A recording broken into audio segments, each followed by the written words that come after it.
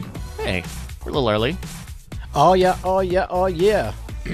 Wait, are we early? I thought we started at 1:30. Well, I mean, we're early in the sense that the other guys aren't ready. Oh yeah, we're late. We beat them. How you doing, Brian? Good, man. You'll never guess what I did today unless you follow me on social media. By the way, it's for the record, it's not a humble brag when you post a press release about how you ran a half marathon. That's It's just just straight up bragging. and that's fine. That's fine. It's like, no, I'm really proud that I did this thing. Sure. Allow me to announce how proud I am of it. Sure, I don't know that that's better than... I mean, no, humble brag is I don't know. That's annoying because it's like, there's some. You think you're being clever, and it's like, come on, man, we're not fooled. You're just bragging. Yeah. Yeah. But yeah, we started a little bit late. Andrew has got some construction happening, I guess, outside his apartment. Yeah, I'm trying to tie a narrative of why all of us have something weird going on. Because Justin's got a heart out. Right, because he's got a hotline. I've got a Hotline medical not emergency. I'm gonna get my knuckle looked at. Yeah. Because it's like the skin is all healed up real nice from that drone thing, but there's some under the skin subcutaneous scar. There's like a little nodule that. Do you think they're gonna cut it out, or or my mom was saying that she thinks they'll just inject it with some magical potion that'll break up the scar. Oh, something to shrink or break it up. Oh, I don't know. Like a cortisone shot or something. Maybe, but that would still be just flesh. It would be stronger flesh because it's healed up new flesh. Maybe they'll inject me with flesh-eating bacteria. But just a little bit. Right. Well, and actually, just one or two. They're like they're not very hungry. Like they've already just after they're Thanksgiving. Flesh nibbling bacteria. Yes, exactly. They stopped at like, Starbucks before they got more. injected. I don't know. This is kind of. I like the tough stuff. Give me that scar tissue. Yum, yum, yum, yum. All right, let's give these jokers a call and see who up. Who up? Smash that like. Smash that like. Smash that like. Oh damn. Oh. Hello. Yo, give me 2 seconds. Okay. Welcome to Weird Things in My Bedroom. Yeah, welcome to Weird Bedroom, featuring your partner in crime, Andrew Main. Hey, Andrew. Hey, Andrew. I was able to snag a super important last minute doctor's appointment. So my heart out is I may have to bolt on after things, but I have to be there. So I'm probably gonna have to leave at 3:15, or maybe even a little bit before, if that works. It's 1:15 for you West Coasters. Yeah, 1:15. Yeah, sure, whatever. We don't need you. Ah, I knew it. Yeah, ironically, I go in and I ask like, hey, I'm playing this like role playing game and I've lost a hand. Can you grow me a new hand? Hi, Justin. Yo, happy birthday, dude. Thank you. Thank you very much. We went out on Friday night after the Anidana show and hung out. Oh, did you have a good time? Yeah, it was a lot of fun. We went to Charlie's and they were doing some album release party, so there were a bunch of rock bands out there playing their mostly good music. Mike TV and I actually like really bonded talking shit about the last band of the night. Yeah. Which was the band that was releasing the album. I need to save all of it, but Justin, I won't talk about it till Night Attack, but did you hear how our Auntie Donna viewing went? I've only followed what I saw on Facebook. Okay, well, so you know that one of our tribe happened to be front and center in the front row center seat. Much like it was at my show, yeah. Right. Okay, so we'll talk about all that. Yeah. Oh no, it's so good. It's so amazing. Yeah, no, Leon, the archivist. Leon was? Yeah, it was Leon was Larry, yeah. Oh, that's amazing. Okay. But it wasn't just the front row center person who was a Diamond Clubber. No, yeah, I definitely got pulled on stage by Broden. No, yeah, I did not. I didn't place where in the show that would have been. So I'm excited to hear about that. Okay, Yeah. it's the character that has debuted to mixed reviews. Oh, Lord Whoopi. Yeah, yes. That's such a great bit because I didn't get it until the very end. It's like, oh, you whoopee, yeah. Hey, as much as I want to talk about things, I have no reference to it all. Yeah. Brian does have to go see about his hormone replacement procedure. I'm growing a new hand. I told you. That's what they call it now. I'm committed to the bit. I just need another minute. Trying to figure out audio stuff. Did you? Yeah, dude. I hit rank 6 in Hearthstone. That's the best I've ever done. Dude, that's awesome. I still think of the comment we got about listening to a bunch of guys who play Hearthstone talking about gaming. it's like I'm like my mom. It would be like my mom and I like. I mean, it's not exactly my mom and I like. You know, we're gonna talk about Jay-Z's latest album. Yeah. It's funny because I think we talked about it. Like I can feel my my hardcore game knowledge atrophying with over the past few years. Well, that's just it. It's like because then it's like you kind of find what you like and whatnot. Because like I like music and stuff, and I know some things I know a lot of, but a lot of things I don't. If I talk to somebody who knows a lot about music, I'm like, there's a lot out there, you know. And then what's big to other people, you're like, I dated a girl that was like, in the music scene out here. And, I just, oh, yeah, so-and-so, this producer there, so-and-so. I'm like, he did this, I did this. I'm like, I know the music, but I just didn't know. Yeah. It's like when you first hear people talk about directors, Yeah. Well, and it's like so much of the music, like I don't know the titles or who sings it. I just know it tends to show up on this Pandora list or so on. Hey, there's something... I think it sounds like it's rubbing on the mic. Or yeah, it's getting my microphone. All right, let's try. Is that better? Talk to us. Worse, I'll keep talking. What's that? Talk to us a little bit. Talk to us. I'm going to keep talking. This is going to be my voice coming out of my mouth hole as I talk to you, and we talk about me talking. No, I like the headphones better. I know it's a little clicky. All right, but let me try to figure out a way because it just I don't have.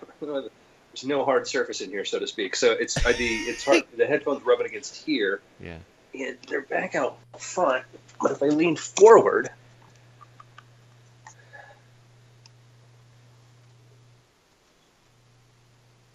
all right. Let me.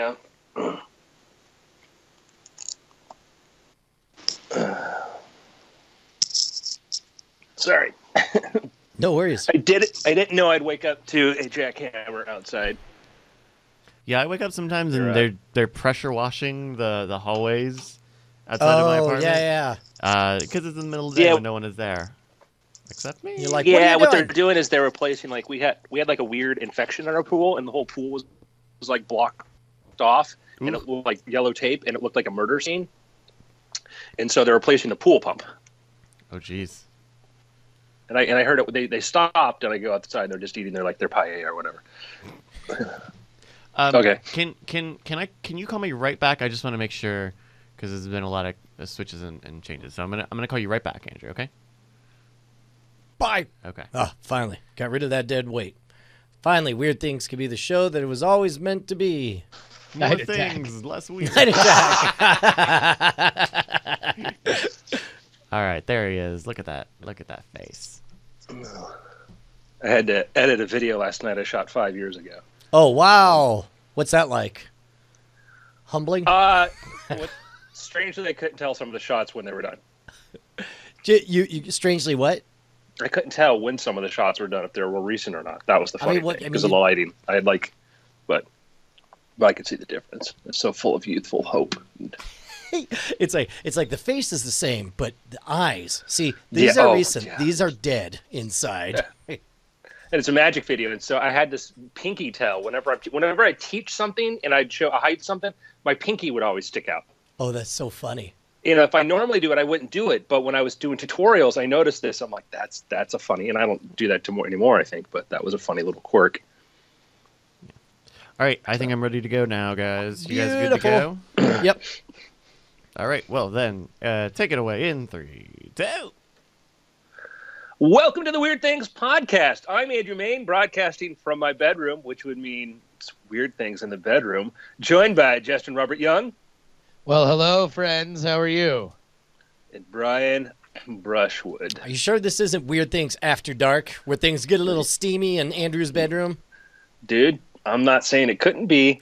They're using a jackhammer like 10 feet from my door out front, so I figured I'd come back here and record from here unless we wanted the sound I don't know. the jackhammer. Part of me would love a whole Weird Things episode just interrupted every 5 minutes with Andrew saying, damn it, shut up. God, it's like, well, it's like when you start podcasting, you first have kids. Go back and look at when you first had to figure out how to wrangle children while doing that. It continues to be a chaotic vector over which I have little to no control. But you're better managing that now. Oh yeah. It's called, yeah. We got a very good lock and a very soundproof door. And some child-sized straitjackets. That's right. Gentlemen, it's all about convenience. And previously on an episode of Weird Things, we were waxing on about the potential of a self-driving future and the idea that it's not just about cars. It's not just the idea of, well, now I get into a car and my car's a Johnny Cab and it takes me where I want to go.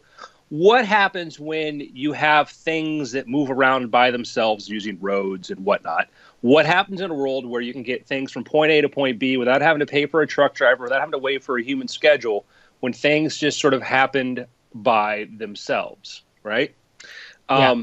And one of the examples that I just found today, which was really, really cool, like first I want to get into the idea of like the automation of the future, right?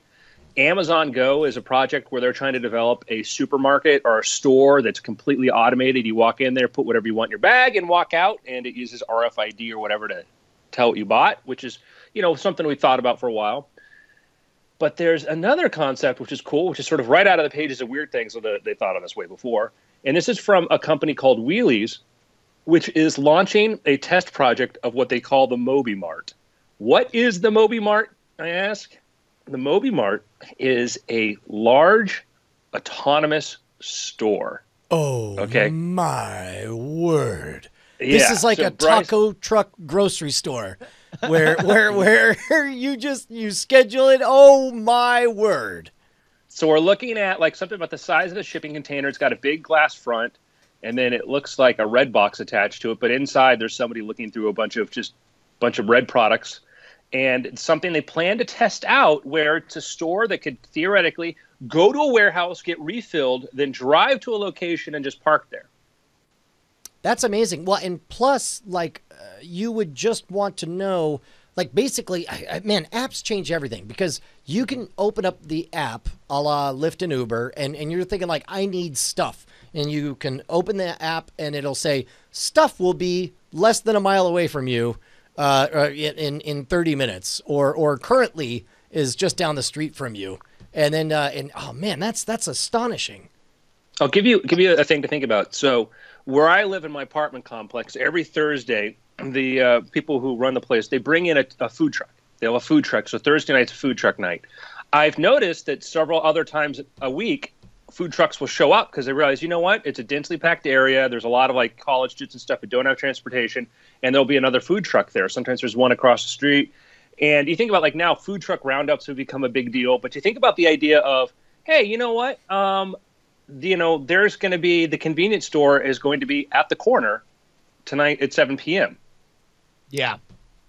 Well, I mean, it really makes you rethink all of retail space, right? Mm-hmm. Because the idea of, food trucks got popular because even the staffing and purchase of that equipment is more mobile and modular than the idea of buying real estate. And now you're betting that the traffic that you're going to get will sustain your business. Here you can move easily. The biggest reason why restaurants go under is not the quality of the food or the service. It's the fact that it's just in the wrong place. And for a mobile mart, you can now do some really, really cool data analytics on just where do people need random stuff, right? At what point do consumers like to go buy a random thing? And now it can just be on a regular schedule. So it's closer to, places where people go to sleep, they're the suburbs during the night and downtown during the day. You know, it's the only We're thing watching video rendering of this thing driving through. I'm sorry, they're watching a video of this thing driving through at night. It's lit up like neon. It's a little eerie and Blade Runner-esque. It is. Yeah. No, it looks you know you know in that way that the future can be both hopeful, exciting, and also terrifying and dystopic. Like this is both. Yeah, it's you know, the only I'm looking at this, and here's what I honestly wonder. Like in the rendering that we're seeing here, we're seeing, you know, shoes and all kinds of higher end goods, but I don't think you're going to be able to do much more than what you would find at a convenience store, right? It would just have to be the essential 200 sundries. Think about this though. Okay, so you get food trucks, and then food trucks are great because they have that variety. And one of the things that's been kind of really cool is that in Portland, I visited a girl there, and she lived right down at the end of her block was this lot that had like 5 or 6 different food trucks, right? And as much variety as you could hope for in a mall shopping cart, but it was all food trucks that were there permanently. I mean, they could move when they wanted to. In Fort Lauderdale, I don't know if you ever saw this, Justin, there was a part downtown by the beach where there was another lot that they put like green, you know, AstroTurf in there, and they had a couple other like food trucks and tables and stuff, and it was like a little mini restaurant thing. You could do specialty stores and stuff. And think about back in the day when you had the Tupperware party, or you had somebody, the specialty sort of stuff shows up. That might be kind of a thing. Like you say, hey, you know what? I have a company, and what we do is we bring in exotic teas from around the world, and we actually have a tea store. And we're going to have the tea store is going to be in Santa Monica on Monday. It's going to be in, you know, Holmby Hills on Tuesday or whatever. And the idea that I know they're going to be here on Tuesday. The tea store will be there, and it gives you, as much as we have online shopping, we're finding there is a place for still wanting to go look and browse. Yeah, you know what? I think shoes would actually be a fantastic version of this. Imagine like Zappos runs with this, and then it's like Zappos looks at your order history and says, okay, in general, you like Vans. It's been a while since you replaced your dress shoes. You know, it knows enough about you that it's that the app pipes up and says, hey, this time we'll remind you when it gets closer, but if we were there Tuesday afternoon, would you want to take a look for new shoes?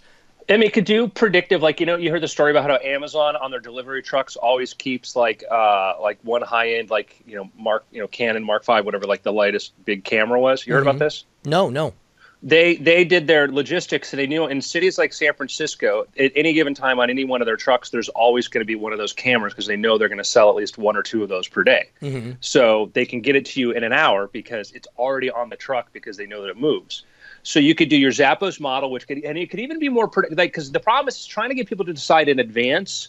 Because then I might as well just order it. But you could be predictive and say, well, we know Brian's shoe size, and so we know if Brian gets here and he'll know that it's in here, he'll want it. But you could also do Nike. Nike could do like, hey, we could have a Nike fleet of 10 of these, and we could do Nike pop-up shops. You know, I was out in Melrose, where it's a big shopping district there. And you see these shoe stores and stuff, and these specialty shops, these pop-up, they get lines going on for a block because people want to get the exclusives. Well, and you look at the proliferation of pop-up shops for like music and movies and celebrities, like to run limited fashion lines. Like I could see, obviously, I think this is the play for these people now because they're going to sell their own. They can buy stuff that are good margins, and you can just kind of use it as a mobile modular CVS. So you're going to buy all the same stuff, or you just use it as empty warehouse space, right? Like if it's all fully customizable, then I think I saw people on Twitter talking about 2 Chainz did a thing in I forget where, I assume it's LA, but it was like a salon, a trap music salon where they were giving manicures and pedicures and selling like pretty girls like trap music t-shirts and stuff like that. So like why not why just go for empty space and office space? Like why not have it be something where you're zooming all over the city? I'll give you an even crazier thought. So Brian, imagine you rented one of these and made it the Scam Stuff mobile. And it had all the scam stuff kind of thing. And there's a kiosk there. And it's like, hey, we've got limited edition stuff. And it's going to be in Austin for one day. It's going to be in LA for another. And, stop on by. I'll be there live on video chatting with you or whatever. Dude, that's the crazy part, is because then what happens, like, so right now we're seeing the front end of this, where you have wealthy mega companies that are able to invest in the infrastructure or whatever.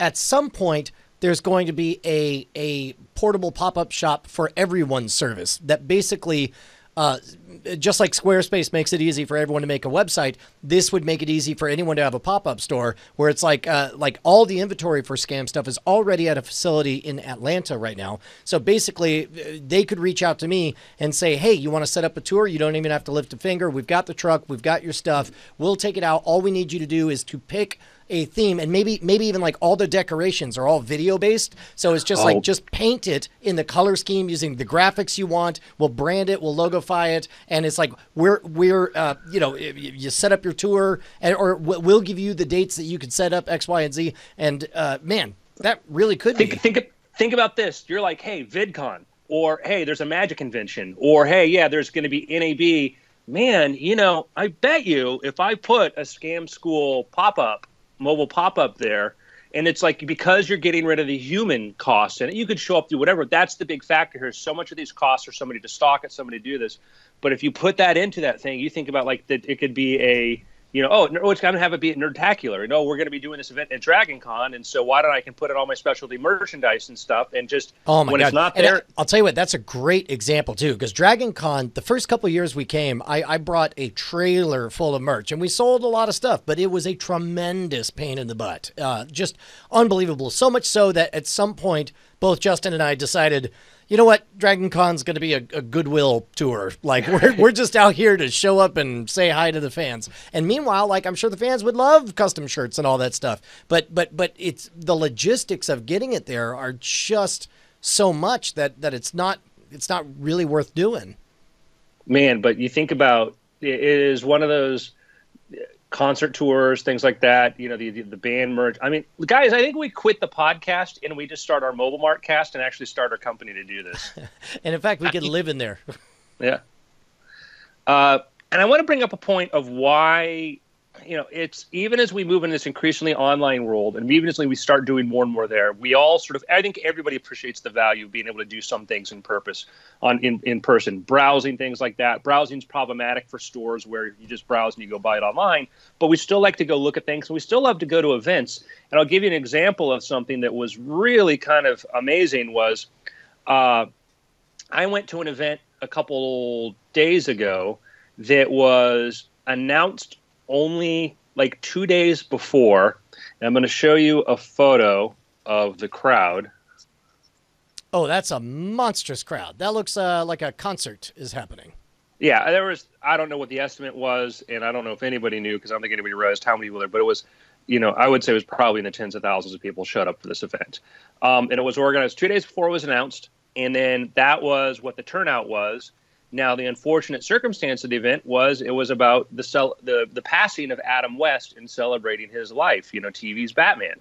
Because what this was at downtown city of Los Angeles, in honor of Adam West, they lit up the bat signal on City Hall. The old 1960s one, too. Yeah, the one from his TV show. So that was a really cool tribute that they did for there. But it was just, you look at this and how many people showed up. It was incredible. Which I was there going like, yeah, we still want to do things in person. We still want to go someplace live. It's why cons are bigger now than they've ever been before. And I think the idea of figuring out how you combine like retail, you know, online distribution with new technology, and, you know, you start thinking like, yeah, these mobile shops and stuff, it's going to be a very different paradigm. Well, and plus, like, think about this, like I can picture a scenario where it's cheap enough, let's say in a 3D printing world where autonomous vehicles are there, that it might be worth it to 3D print out 4 or 5 shoes custom fit to me, just for the off chance that I might pick one of them to buy. And if I don't, then the rest just get chopped up and recycled. They get rendered down into their constituent parts and then sent off to somewhere else. It might be, you know, and here's this from The Verge had a very pessimistic response to this, and within it there was a thing here. I'm like, oh, I think you just missed this. And their response, their final thing was, a mobile store could possibly help serve undeveloped urban areas with limited access to quality food or basic necessities, but it frankly feels like an idea that's best suited as a prop in a sci-fi movie. Now, let's back that up. farmers markets. Imagine you and Justin get married, go off to, some little co-op somewhere, and you start your own little garden, your own little farmers market, your own little farm, right? Yep. Imagine your ability to do farm to table. Yeah. Pack your stuff, put it in your little mobile thing. It shows up at the farmers market, and that alone, I think the hipster support for this alone is $1 trillion economy. Yeah, and I'll not lie. This whole packaging kind of screams novelty. It feels a little Tomorrowland. And it's got all the right buzzwords. It's a drone, self-driving, automated. What else is in the headlines? Solar power, all that stuff. But everything looks ridiculous at first, and then it just becomes normal life. The real thing actually driving around a campus. Yeah, I mean, I think that I think this is something that could very well take off. I mean, why do we feel that we have totally solved where I get my toothpaste? Right? Do we feel like we've totally solved why we need to go to a mini mart? Like, even in a world where I would say the three of us are probably on the far end of taking advantage of e-commerce and Amazon and stuff like that, I still wind up going to a CVS, over 10, 15 times a year, Yeah, absolutely. Well, I think that if I knew that, I got a notification that I hate to go buy clothes because I'm a dude, but if I got a notification that said, hey, the John Vervato store is at the end of the block, I'm going to go there. A high chance I'll probably buy something, I mean, it's just that I think about, like, the specialty kind of stuff, the kind of stuff of, like, there is that, I think there's just, I think there's a lot, but the idea that could, from the convenience store, like, I'm very bullish on this. Well, yeah, it's like, why do we go to CVS? Like, why do we go to these places? Because they buy good real estate and make good, clean shopping experiences. If you have a good, clean shopping experience that doesn't have to have the real estate to it and can go where you are going to be because it understands traffic patterns, why wouldn't it be successful?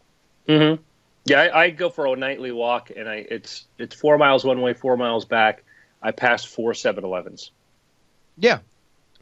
Easily. And most of those are in the first 2 miles. I mean, it's just, and you see the density. And then it's, what's the Dwayne, whatever, Reader, whatever, in New York City. It's like every block has one of those. And so we see that there is that need for that. So it's so interesting to me how much Neil Stephenson's book Snow Crash got right for all the wrong reasons. Like, so much of the imagery he had in there, it was written as clearly meant to be a dystopian future with anarcho-capitalism run amok, to where the United States government is just a small, lesser brand among others. Everything else is run by franchises, and you get actual legal citizenship to like a pizza franchise or whatever, and they have their own currency and everything.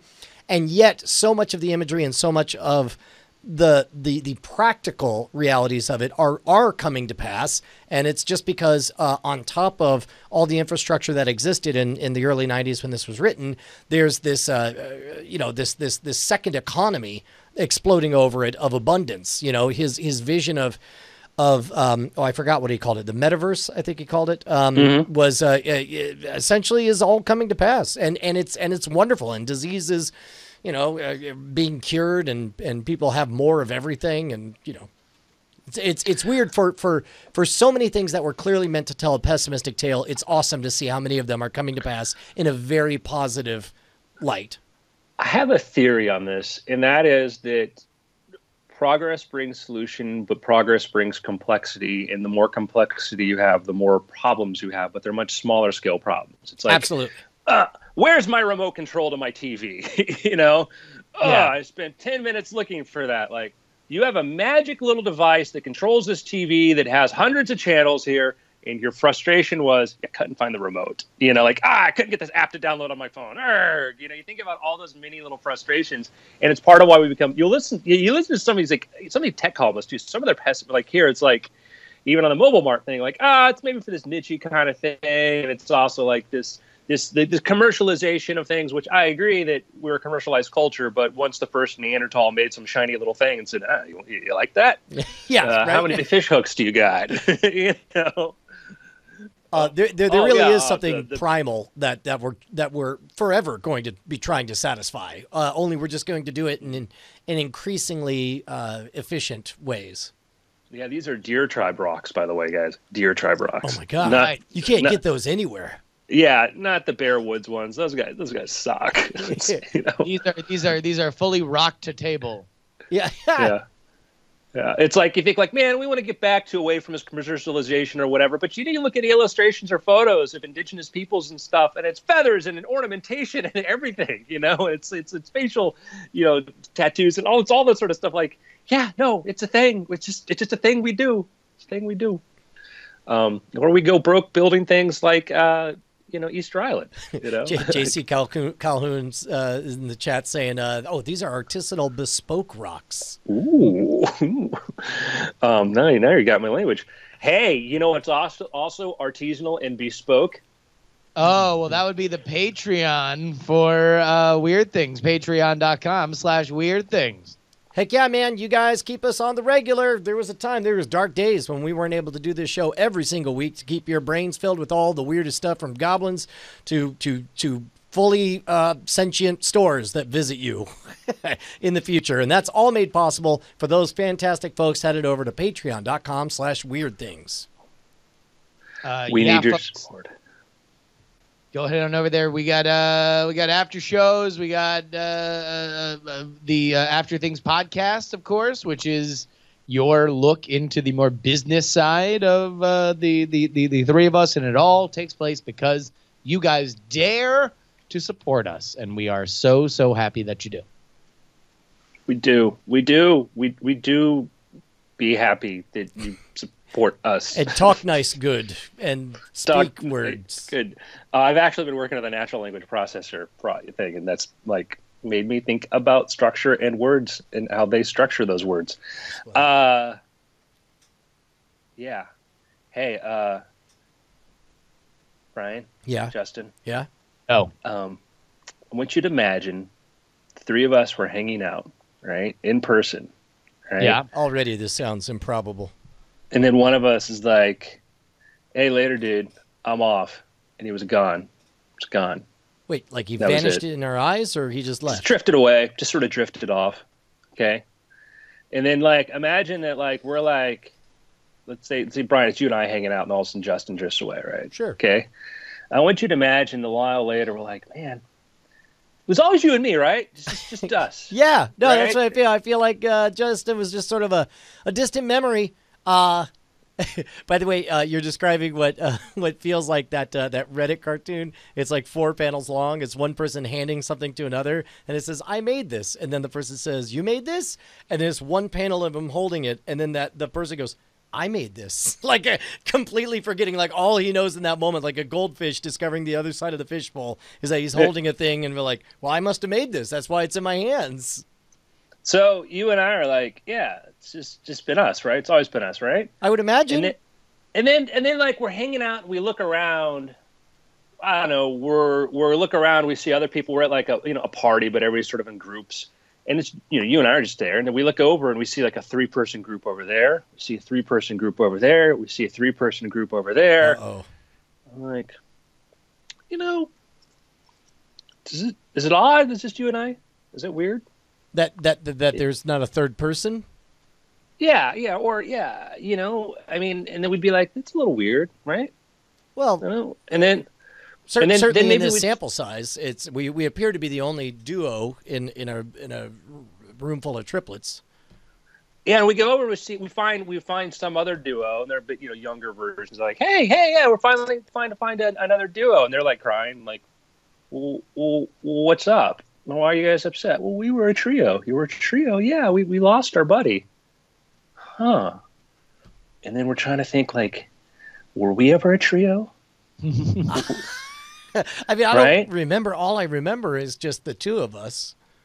Yeah, but it would make because maybe like there's some patterns in the way we hang out, in the way that we interact, and it would be like, man, if there'd been third one of us. It might, because we don't quite know how we met or whatever. Okay, so I guess in a moment of self-reflection, we'd have to question why we do the things we do. With stuff like the order of our conversation. Like, hey, you notice like there's this weird point where you say something and I say something. We kind of just wait, and it feels right to wait a while, but nobody says anything before we start again. Exactly. Now I want you to imagine that it wasn't you and me. It was just you, and you're just like, you're at the party, and you see it's instead of duos and trios, it's just single people and duos, and you're looking around, there's all these duos here, and I'm here by myself. Hold on, is this whole bit about you looking for a loved one? Are you looking to get married? What's going on? Well, Brian, if you're asking. No, Brian.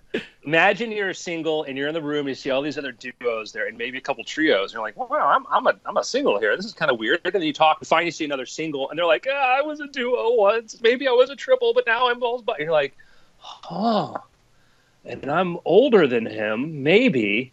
And then finally Neil deGrasse Tyson walks in and says, what we're talking about is why is our sun by itself? Oh, that's He didn't actually say that. Scientists have been looking at maps of the galaxy and looking at all the other star systems that have two stars or multiple star systems and asking, like, why is our sun by itself? And a prevailing theory is, and it's brought up before, our sun had a twin. Okay. All right. Wow. Okay. What was the book?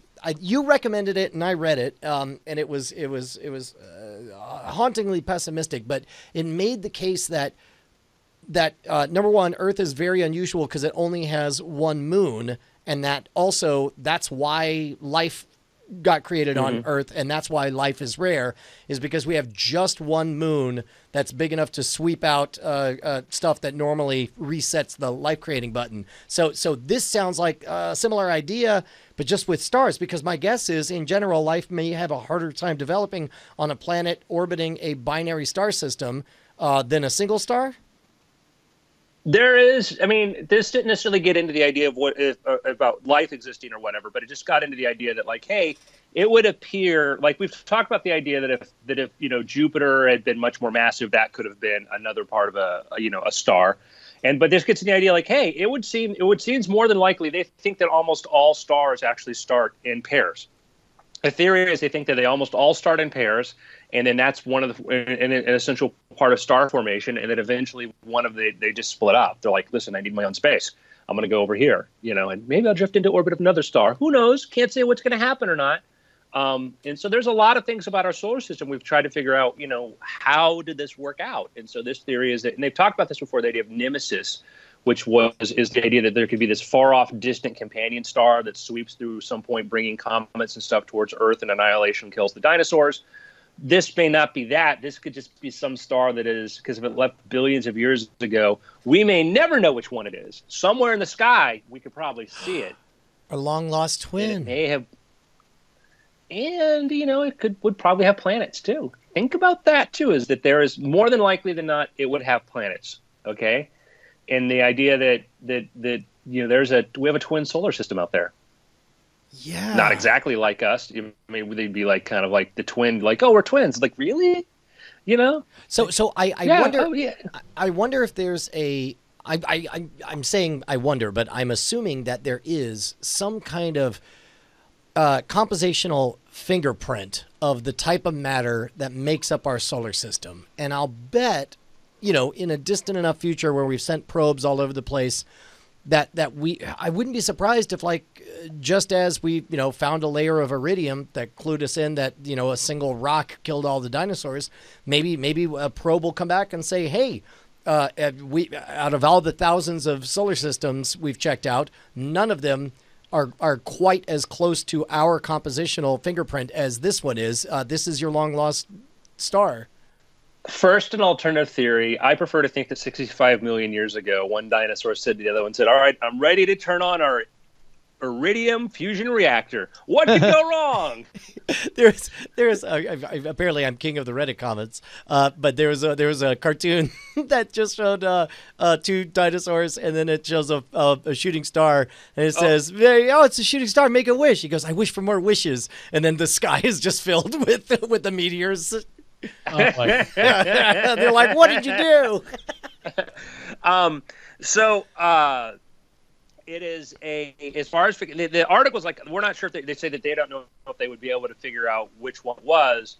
And I think that's a scientific answer from our data set that we have right now. And I think, yes, you could look at composition. We would know it might be approximately the same age, assuming the ignition point happened here or there.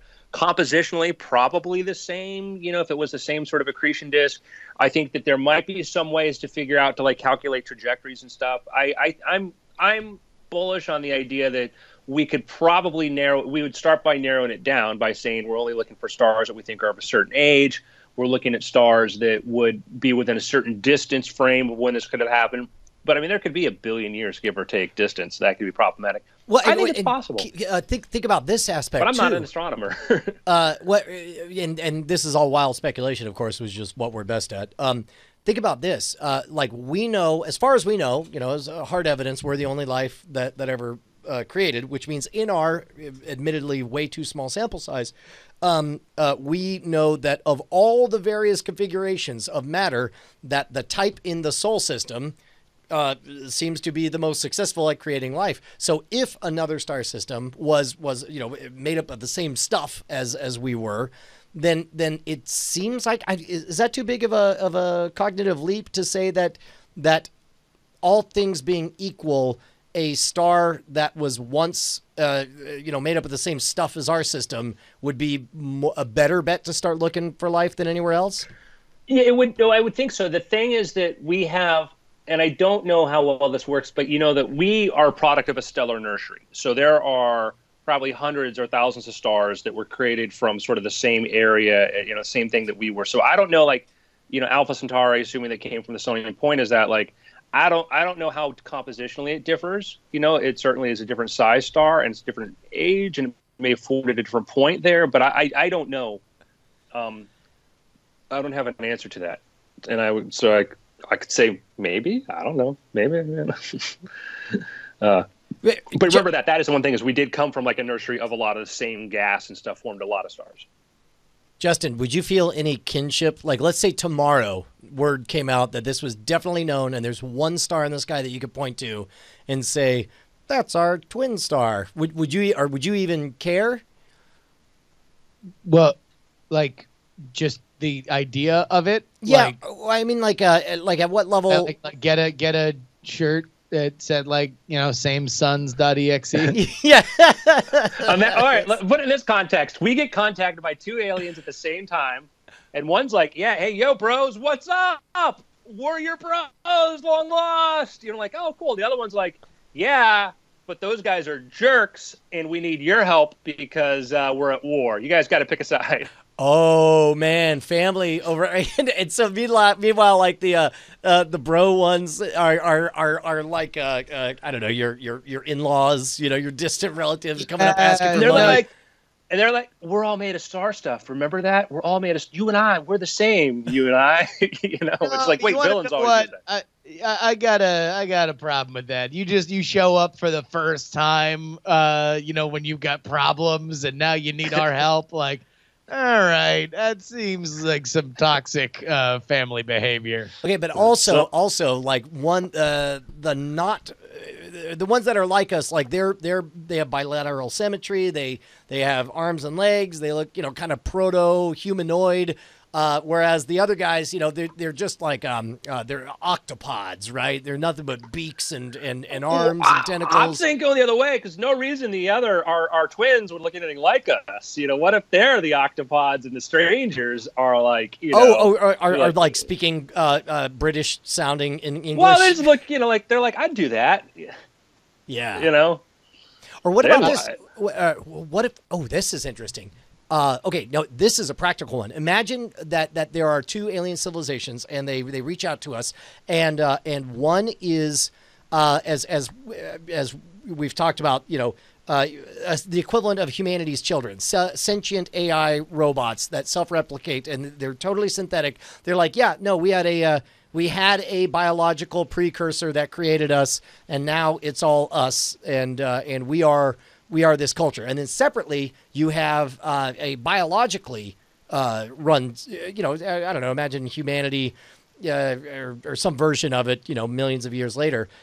Would you feel Like, if you had to pick a side, would you feel beholden to go for the biological society versus the artificial one?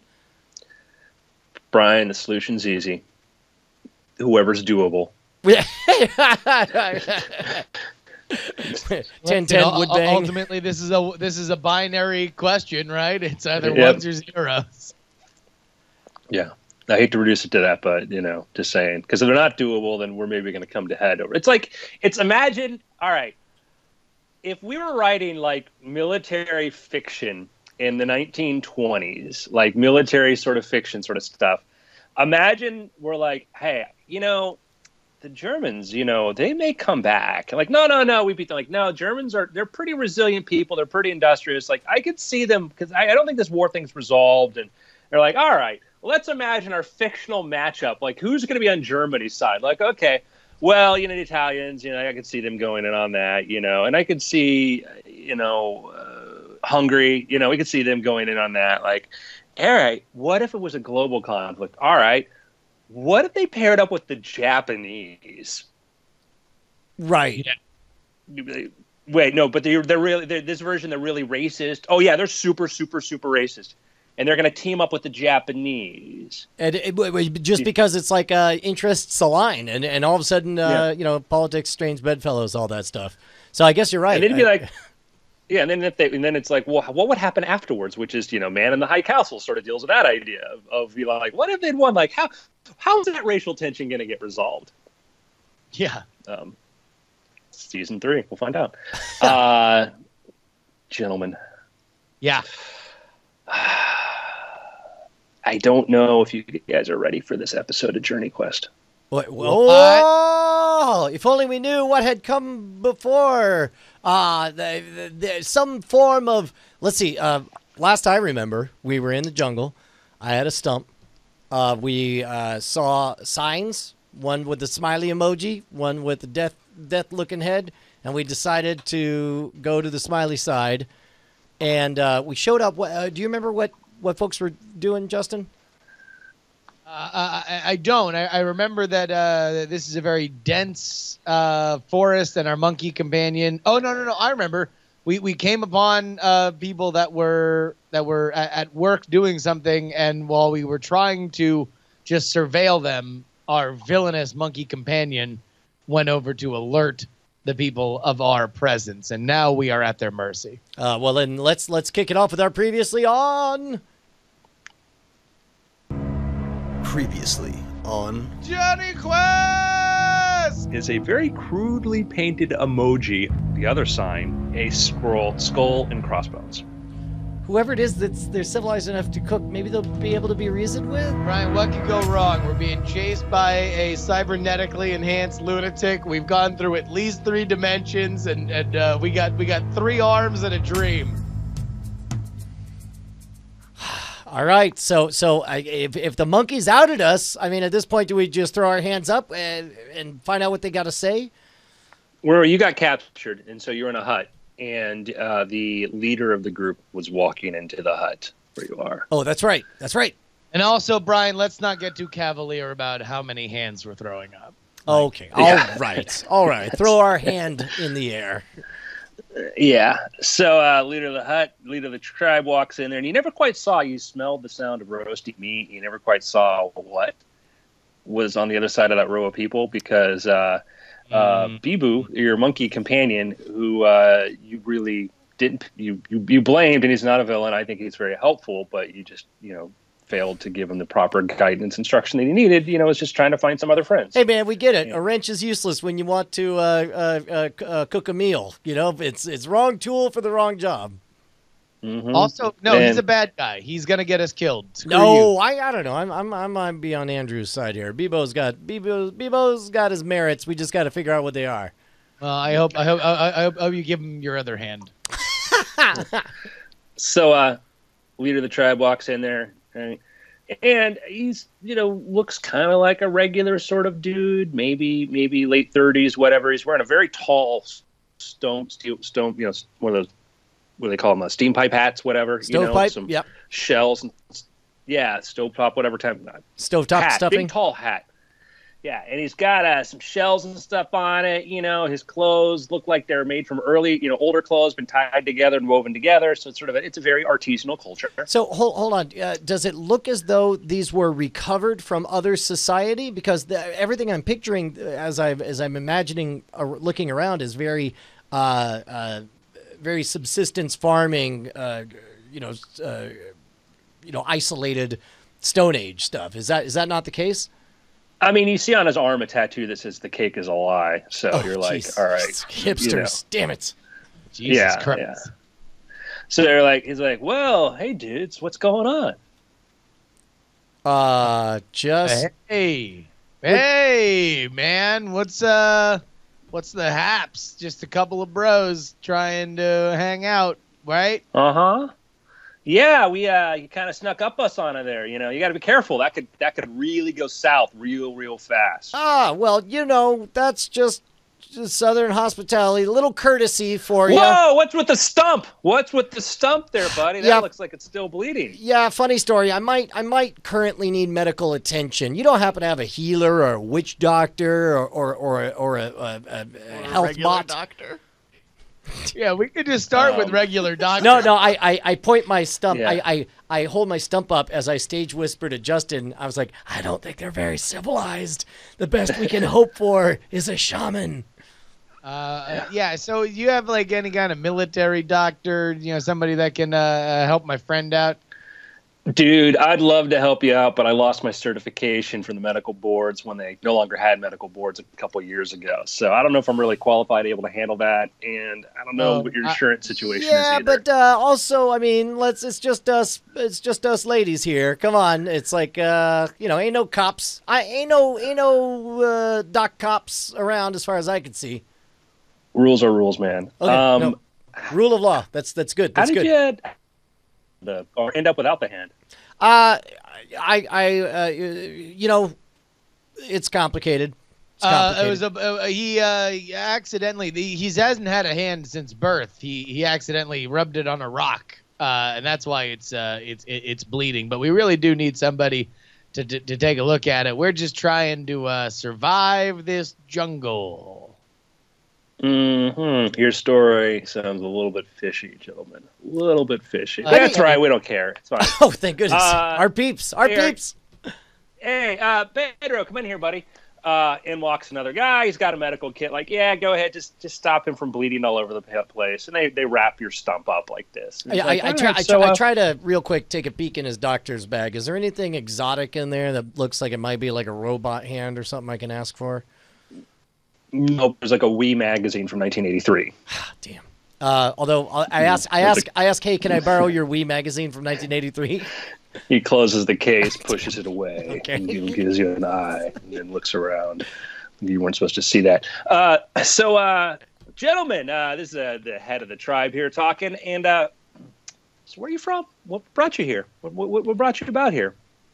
Friend, you wouldn't believe us if we told you. We are podcasters from another dimension. Oh, hold on 1 second. I'll be right back. He gets up, just walks out in the middle of your talk. Hey, I lean over. Justin, maybe before we say where we're from, let's find out where here is. Should we pretend like we know what's going on, or should we just explain that we're... I guess we should just tell them the truth. Pedro says, I think you guys should just explain everything. And also, if you want to have a private conversation, don't do it while I'm wrapping your hand. Okay, hey, Pedro, while the boss is away, what can you tell us about this place? It's got its ups and its downs, but it's good. It's good. Things are pretty cool here. Okay, Pedro, do you know where Earth is? Pedro looks over at Justin. Your friend may have lost more blood than I realized. Wait, why is that? Why are you asking me where Earth is? Where do you think we are? Okay, cool. All right. Well, hey, listen. You got to understand, we've been on a long, strange trip here, and we've seen our entire families and friends all die. We've traversed things that you would make your hair stand up on end. I watched my fiance get devoured by a giant raccoon. Please go on. Tell me more. Oh, great. So you can relate. We're a bit adrift. We've been out of the loop for a bit. In sense of time, do you know when we are on Earth? Oh gosh, I think it's Thursday. I gotta check. I'm never good at that. I'm just gonna tell you right now. Pedro leans in really closely. He starts to whisper. Says, "Whatever you do, when he asks you if you want to play UG, be sure to tell him, hey, I'm back, guys." And in walks the tribal leader. By the way, I introduced myself. My name is Phil. In his hand, he's actually got like a big meaty something he's chewing on it. It smells fantastic, though. Smells fantastic. Sorry, we're just having our cookout here, and I just wanted to get some before it got cold. So where were we? You were, you said you were some sort of MySpace personalities or something. Oh, so you've heard of MySpace? You've heard of? Do you have the internet here?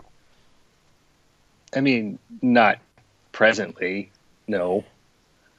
I mean, we'd need electricity first, and then maybe we could get the internet. Yeah. Is that how it works? Yeah. So wait. So you did have the internet at a certain point. Yes, I had the internet at a certain point when I lived in Portland. Pretty cool. Yeah. How did you get from Portland to here? I walked. So But anyhow, close to we're not Portland. here to talk. We're not here to talk about me and how I got here. We're going to talk about you. What you guys' intentions are here. Listen, I'm not gonna lie. We were in an abusive relationship. We had a what we thought was a real partnership with someone, and it turns out, yeah, you know the legend of Zuckerberg, right? We got Zuckerberg. Got kicked out. We co-founded a venture, and then and now this guy's gone crazy. He's power mad. He's got more resources than you can manage, and he seems intent on stamping out the little guy. And and with us being the little guy, you know, we don't like that. You know, the way we tell the legend is Zuckerberg. Actually, he was building something really cool, and somebody tried to sabotage it from within because they weren't getting what they thought was their fair share. And so, in order to prevent that from happening again, he had to restructure in order to prevent that. Yeah, I think we both see it the same way. That's accurate. Interesting. Oh, so good. You know, So I'm not a sauce guy. A little bit of sauce is great. Pal, what is that you're eating there? Oh, it's UG meat. Anyhow, I shouldn't be eating in front of you. I'm sorry. I apologize. Let me just devour this. He finishes. It's fine. Looks at his fingers. All right. Now, here's what you need to know. If you're going to continue on your way, this jungle has a name. It is the Jungle of Death, and that is because everything in this jungle will try to kill you. Is there any exceptions to that? Presently, not really. The only way that we were able to survive is we banded together, which was hard because we went through kind of an early phase. It was real. We tried to do this sort of everybody one vote, one person, one vote sort of thing. We tried to do everything by committee, and we ended up having to kill half the people.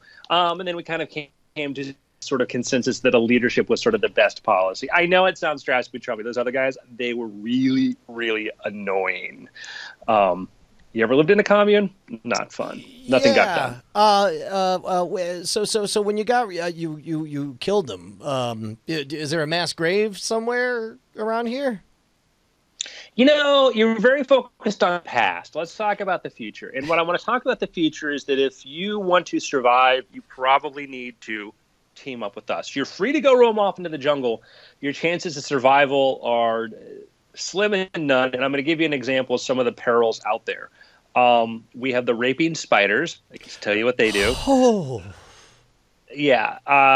Hold on, wait. The rapping spiders, like they no. like He bust said out a he fat said meat? raving, like they're just insane and they got glow sticks. So imagine you're walking along and you see a little tiny spider web. You're like, oh, a spider web. And you go break the spider web. And then the next thing you know, you step into an almost invisible spider web and you try to move and you can't move. And then a large spider starts to trap you and wrap you up and cocoon you. But it's actually how it mates. Oh, dear. Okay. And it can't see so well. And so it thinks you're another spider. And then what it does, I can give you the details. No, it's fine. I think we get it. So, yeah, we've got the rapping spider, and then what else? Yes. So we've got that. We have the molesting sloths, which Oh, they take their time. yeah, I mean they're cuddly at first, like, oh, that's really cool, and they're like, that was an inappropriate touch, like that's really, and then you try to pull away, and then they get angry. They get really, really angry. Okay, so we get that the outside world's pretty bad. Let's blue sky this. Let's say we decided to join your gang. What would our responsibilities be? Well, it's not as easy as that, gentlemen. To be part of our tribe, to be part of the group here, we do have kind of an application process. Okay. And because it's just, it didn't work out with those other guys. Like, they were really jerks. So basically, but it's simple. It's kind of fun. I used to actually, before I got into, like, medical school, I used to work for a firm, and we did, how do you inboarding, and we try to find out the best ways to sort of find out who's best for you or whatever. And we think gamification is really the way to do it. Really do games because they're team building. You figure out who's a good player, who's not. So we have a game called UGG. Yeah. What is involved in UGG? Well, also, there I are two thought you were different rules. eating UGG. Is it a food or a game? Both. Ooh, Justin, this sounds fun. Yeah. What are the details on UGG? So I can't give you all the explanation right away because that's part of the fun of the game is once you're into the game, because we don't people go, I'm not going to sign up for it unless you tell me what it is. And then you're in the middle like, no, I don't want to do UGG. It's like going to an escape room with a friend who doesn't know what it is. And they're like, oh, we just got to stand here for 30 minutes. This is dumb. And you're like, you suck, Phil. And you can't be our friend anymore. And why'd you move to Portland if you weren't going to be cool? And you should just go back to your magazine and your buddy Pedro and reading your wee magazines. Okay. Man, that general anecdote really does speak to us about the importance. Because maybe somebody tell you what an escape room was, but if they just told you beforehand, we're going to do this thing and just be cool with it. If you were told to be cool with it, you would have been cool with it because you're a totally cool, chill guy. You just don't like surprises. Yeah. Listen, Phil, can we just trade? Can we give you something of value and maybe take some magic wrapping spider antidotes and be on our way? Or we're going to have to play UGG, aren't we, Justin? I think we're going to have to play UGG. I look over at Pedro and I raise an eyebrow and I try to I nod slightly and then shake my head slightly like should we... No, you have to just go really slow. We are, as you look at Pedro's face to see whether or not he's happy or sad. Or maybe, and we are very interested in playing UGG, ... And then look at Pedro. Do I get a read on Pedro's reaction? Going to play. Pedro pulls out his copy of Wii Magazine, although it's upside down, and pretends to read it and watches Phil. All right, Phil. Yeah. You want to know what? You made a real persuasive argument. I feel like we're gonna join. We're going, well, this isn't no weird escape room moment. We're your boys, Phil. Let's play UGG, the best way it's ever been played. Yeah, also, on our adventures, we ran into all those jerks from that panic room. They're all dead now or working at McDonald's. I'm glad to hear that. It's weird that you would know who they are, but I'm not going to. We know a lot of things, man. We're mysterious travelers from another dimension. All right. Well, we got to go into the UGG room. We're going to explain to you how you're going to play UGG. And remember, you can't say no now. The penalty for, leaving UGG before UGG starts is, well... You have to play UGG. Ugly. Wink. Gotcha. So they gather up. You guys do get up, still being escorted. You walk out of the hut, and you still see the line of people, and you see the flames and the flickering smoke, and you smell this delicious smell of meat. You're like, oh, it smells so good. So good. And you guys are really, really hungry. Man, you know what? I absentmindedly I walk up and I'm like I point my stump right at the food and I'm like You can't see. You don't know what they're eating, Brian. You see a crowd of people surrounding it. So. I wave my stump. I hold my stump forward as if a magic wand to ward people away. I'm hoping that they'll be made uncomfortable by my stump, and I just kind of weave in because I want to see the food that smells so good. They're like, no, you gotta play UGG before you can have some UGG. All right, well, let's UGG it up. Also, I ask All right. really fast. Anybody have a hook or a robotic hand? No. Bibu the monkey comes walking up with a coconut with like a little twig sticking out of it. He tried to make you a little pirate hook. Oh, that's amazing! I give a big hug to Bebo, and I was like, "Thank you, you're the best." And I put my stump in the nut. It's too big and it smells like rotting flesh, and you're like, yeah. And he's like so happy that you're wearing it. I put it on his head like a hat, and I say, and "That's for you." Grows buddy. back into the crowd, and he comes back chewing on some meat with some barbecue sauce. It looks a lot like blood, just trickling down all over his fur. Okay. All right. We're in the UGG room. Let's go. Let's do They this. take you to the UGG room. They bring you into an UGG room. They blindfold you. They sit you down inside of another hut, right? Yep. And you hear this voiceover say, in the beginning, man was looking for ways to challenge himself. He invented games, tournaments, conquests, from the art of Go, checkers, chess, Greco-Roman wrestling. Now, we have achieved the greatest achievement ever in achievements, and it's totally cool to repeat yourself with adverbs and verbs and stuff here and nouns. It's totally cool. We do that all the time here. It's a thing we do. To heck with MLA. English is a living language. It's not weird for me to get so self-referential. That's a common mode of talking here. And who are you to judge our society anyway? Gentlemen, you are about to embark upon the greatest game ever, the game of UGG. Blindfolds, please! They whip off your blindfolds, and next time on Journey Quest. Yeah! Better be another trivia contest. Or maybe it's Hearthstone with seashells. I think it's Beatles trivia. Beatles trivia, yes. So, some picks. I got some picks. Yeah, you know what? I'm going to double down on my Snow Crash pick. It is really fun. It was fun when the Snow Crash came out to see this crazy idea of what could happen in the future. Now we live in the future, and it's great to see how right he got so much, and it's a lot of fun. What's funny is if you go back to that Amazon page, I'm going to show you a very interesting trend. It is a great novel. I love Snow Crash. It's 4 out of 5 stars solid. Now, when a group first finds a novel and tends to like it, often it's 4.5, 5 stars. Mm-hmm. But then when a book reaches outside of its Venn diagram of the intended audience, you'll see this sort of thing where, like, great books, because this is like one of the best, it's like it says there, like one of the top 100 best English language books and sci-fi novels and all that. You'll watch this it surprised me too, because I look at books I love that, like, why does this have 4 stars and not 5, or 3.5 and not this? And it's because when it expands into other groups and other people are like, oh, you should read this, and like who weren't naturally attracted to it. Yep.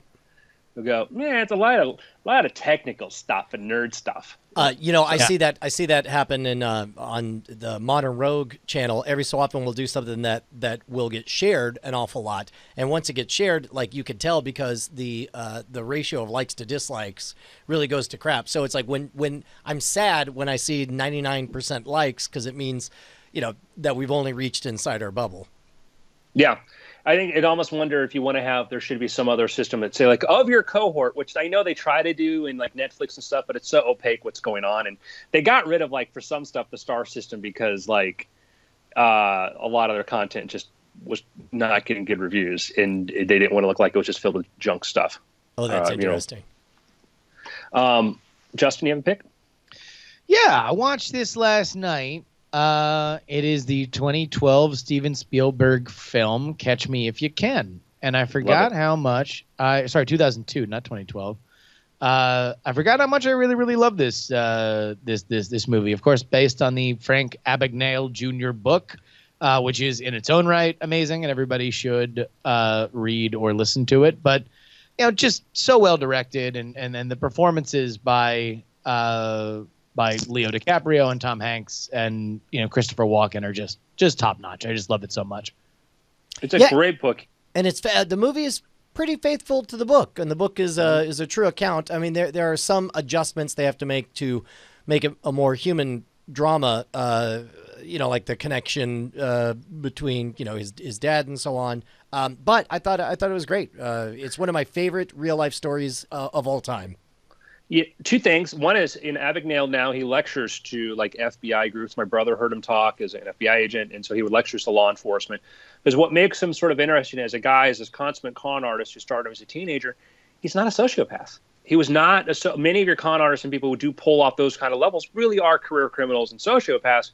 He really was just a very intelligent teenager who just sort of got away with it and kept getting away with it until finally, he kind of reined in, and he didn't go back to that. And that makes his story fascinating. I was always fascinated by the idea of like, here's somebody who really didn't have, wasn't a bad guy, was not a bad guy who did things. He wasn't doing things. Sometimes you hear these cases that sound like it. You find out like, yeah, and then they killed so-and-so to cover this up, or then they threatened this person or whatever. And that's not his case. He was just a guy that just, he counterfeited, he committed fraud, but he never did a violent thing to anybody else. Plus also he just took these outrageous risks and spent so much of his time as an imposter that one of my favorite parts of the story is like he was trying to figure out how to pretend to be a lawyer and then realized that in Virginia, as long as you pass the bar, you don't have to go to law school. So he's like, well, screw it. So he just read up and then took the bar and passed it. So among his exploits, he didn't even fake becoming a lawyer. He just became an actual lawyer.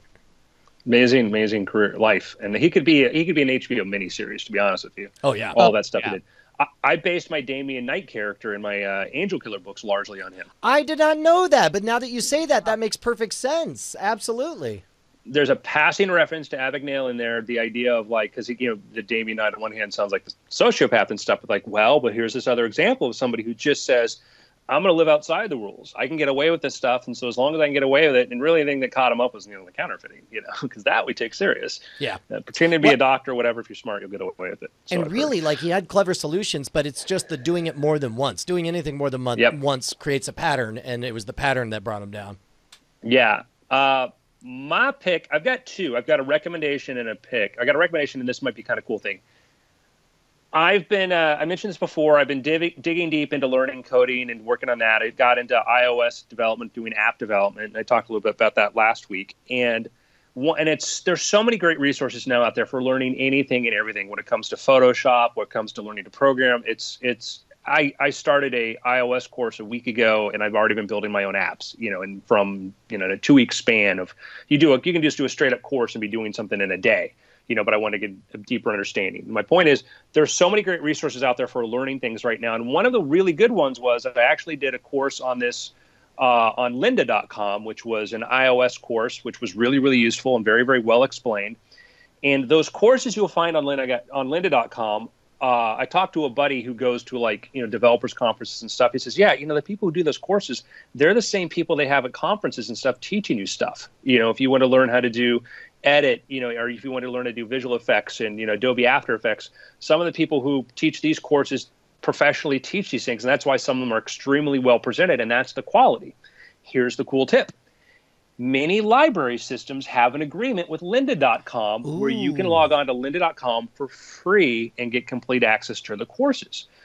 I was about to go let me go get a lynda.com subscription. I remembered somebody told me that, and then I checked, and I found out that my library card, I had an e-card version. I could use my library card, part of my phone number, logged in, created an account, and had access to all of that stuff. So check with your local library and find out if you get free access to lynda.com. And you'll find out that often libraries will subscribe to other services too, courses, certification, training, things like that are completely free.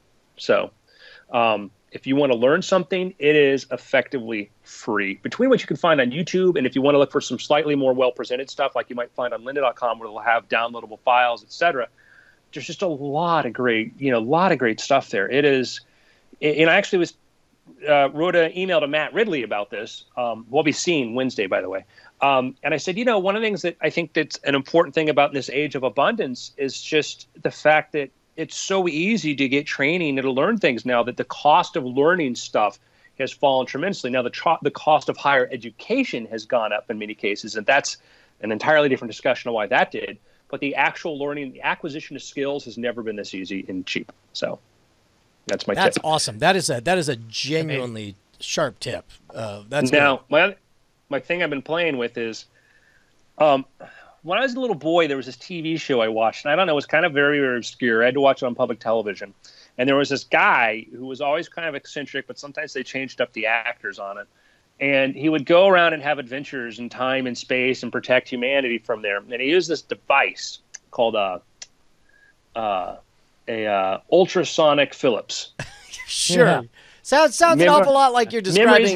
Memories hazy. Sure. Anyhow, as a kid, I thought, man, when I grow up, I want to have a pocket full of jelly babies, wear a long coat and a scarf and have big frizzy hair, and carry around a hypersonic Phillips head. I think that's what it was. But that day is today. And it turns out that show, I don't know if you ever heard of it, came back again. It's called Doctor Who. Whoa, get out. Never heard of it. Yeah, a little obscure thing. Not a lot of people know about it. You should check it out. Anyhow, as a kid, I'm like, man, a sonic screwdriver would be really cool. Now, I did get an iPhone. I have an iPhone, which is a lot like a sonic screwdriver. You start thinking about the things you could do. But I would like to say, man, I want a sonic screwdriver, something that looks like maybe could arguably be considered a sex toy on some streaming channel and get me banned. Little in-house reference here. And I finally decided today is the day, and I bought one. And it's actually this. Whoa. Audio listeners, he's holding up what looks like I don't even know how to describe it. It is a to be honest, it looks like a vape pen with a with a circle cut out on one side. That's right, Bri. It's a cannabis vape pen. and a single button. If the iPhone was reimagined as a vape pen that could be hung up on a hook, it would be this. All right, you ready? I know exactly what that is. That is the new Amazon, I forget what it's called, but it is Dash Wand. Oh yeah, the Dash Wand. Was that it? Yep. It's Alexa in wand form. Whoa. Yes. And it scans barcodes. So what it does is I can scan barcodes. So if you're in your kitchen and you're like, man, I'm running out of noodle ramen, scan it, adds it to your shopping list. Man, I'm running out of this. Scan it, adds it to your shopping list. Oh, this seems basically, dangerous. They've turned me into a supermarket clerk in my own house, but I can be like, what time is it? The time is 1 p.m. So where... Do you love me? There are people I admire and things I can't do without, but I'm still trying to figure out human love. Me too. Me too. That is dangerous. I'm never going to the store again. So it is what it is. It's an Alexa wand. It's a little handheld thing. It's got a magnet in it. You put it in your Wi-Fi. It does many of the things that Alexa does. This is funny though. What can you do? I can play music, answer questions, get the news and weather, create to-do lists, and much more. Okay. Play some music. Amazon Music is not supported on this device.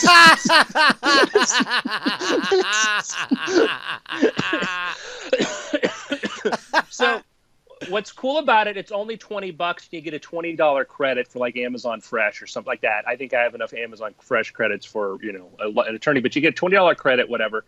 But the point is like, if you want just like a simple, not always on Alexa, you can do this. It has like almost anything. It's not going to do anything it's going to stream continuously for, but a lot of other stuff that you need. Can you set an alarm? Can you set an alarm? Alarms are not currently supported on this device. Probably so good. it's very much in beta. Yeah, and so we'll see what I don't know if they will or what they will or will not support with that, because it's designed to be very, very simple, but it can do a lot of other stuff like, what's the weather? Right now in Glendale, it's 86 degrees with clear skies and sun. Not in Glendale, but that's okay. Point is, it's a very interesting idea. The idea of moving Alexa out into all these different things. Like if you have an iPhone or an Android, you can have an Alexa inside of your app, and you can function Alexa there. And my Alexa dot keeps turning on every time I say her name, which we all know about. It's a very interesting little thing, but it's $20. It's just $20, and that's the power of oh, we'll just create a bunch of these little magic buttons you press that do whatever you want. How amazing! How far we've come since the days of QCat, where that big pain in the butt fiasco. And So, yet, structurally, this does what the QCat was always imagined to be able to do, but it Well- does it without any of the hangups. well, the problem, so QCat, for those of you who don't know, QCat years ago was the idea of merchandisers. They wanted to create they called it the cat because you could have a mouse, and they wanted to have this other thing you attach to your computer called a QCat. And the vision was you'd have this thing that had a little scanner on it, and that you could put in, like, not unlike, the QR codes and stuff, that you could scan QCat codes in a magazine. You'd be flipping through a magazine and you'd see an ad for the new Ford Explorer. Like, oh, that sounds really interesting. Let me take my QCat, scan the QCat code, and I can play an ad for the Ford thing. I mean, that was its general sort of push that they put it out there, which was dumb. It was dumb. Every subscriber of Wired magazine got one. And there was like it came in the newspaper for some regions. They spent millions of dollars to send these out, and then when nobody used them to buy stuff or look at ads or whatever, and instead they're like, well, this is a perfectly good IR reader, and they started hacking it.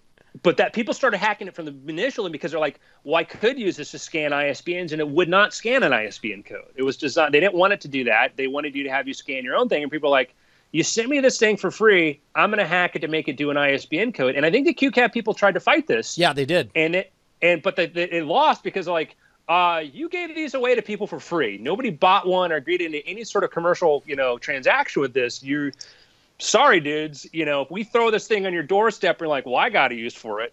And there's still an evolving form of law which is still going on to this day over that. But it was dumb because you had to pay them to be able to create QCat codes. You could create your own. It was just a dumb thing that didn't. You're like, well, why don't I use this as an existing barcode? No.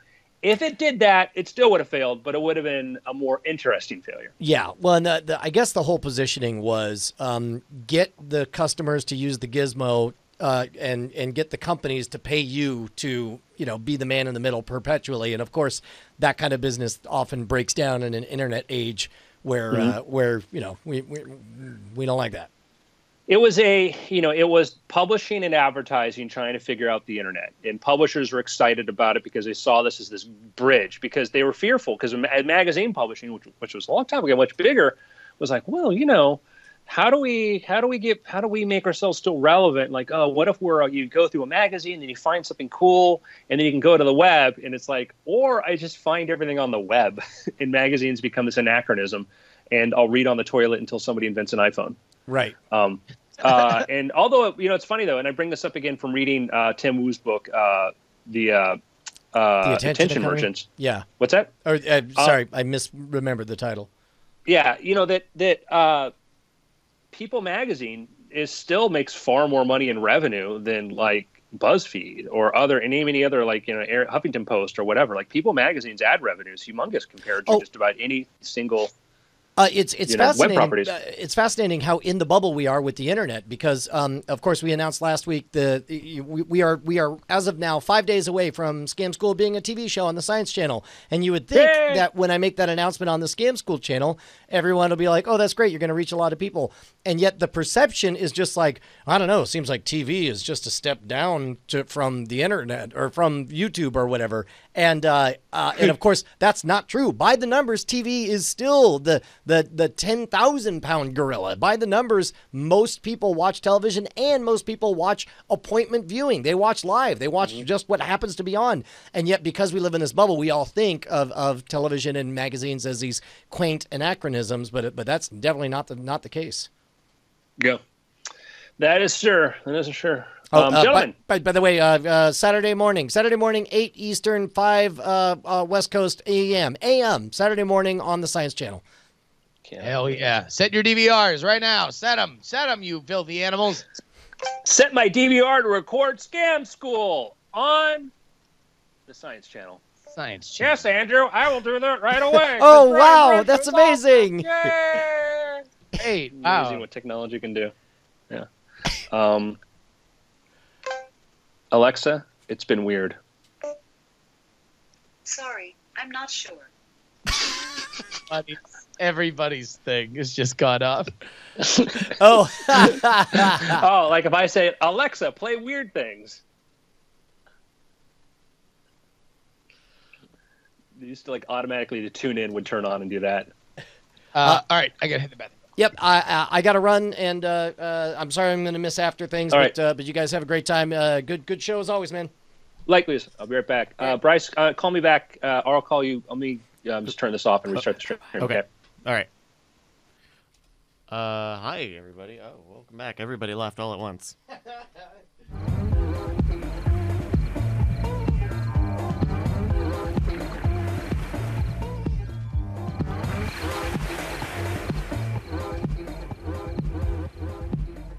Hi everybody. Whew, it's a day. It's hot in here. I don't think the AC is on. Ah, you left. Damn. Hey, is the AC on?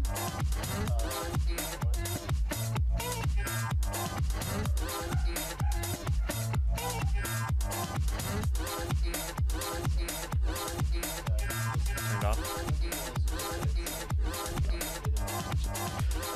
Hello everybody. So we're in between the things right now. It'll be Andrew and Juice, the Juice, Wheeze the Juice, etc., etc., etc. I won't say who, but somebody spilled beer on this mixing board, and now it's acting a little funny. The juice is loose, indeed. Everybody see the new Patreon redesign? I think it's pretty sharp, though. I think the logo is weird. I like they kind of got a more muted orange theme. The new fonts are a little nicer. I think they updated some of the stuff on the play graphics. I mean, it looks nice, but I think that Patreon that Patreon logo is a little funky. It's just a little bit funky. Davey, of course, the logo looks like a game of Pong. Yeah, so I saw someone was saying supposedly it's supposed to represent like a quarter being put into a coin slot. Oh, he's back.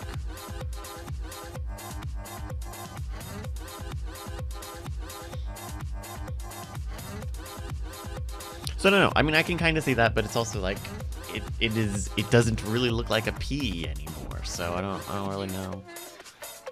I don't really know. Oh, that's great, Tilt in the Box. Good clip.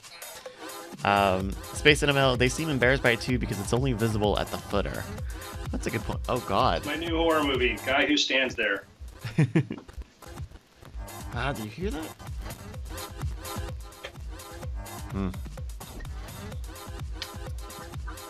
Yeah, it's pretty weird, but also I don't think that that Patreon logo was super I mean, I guess it might have been it used to be the homepage, the home logo. But yeah, it's a pretty weird thing. How you doing, Andrew? Good, sir. I've actually, I've got my my iPad Pro. Is it what you're calling us in from now, or can we take a look at it? That's where I'm calling you in from. Okay. I wonder if I can do a. Did we talk about the new iPad stuff that's in the next iOS? Oh, here we go. Digital technology bringing us together in the new age. A little further down. Okay. Oh, yeah. Look at those linens. What is that, 800 count? This luxurious Ooh. bed. Mm-hmm. Oh.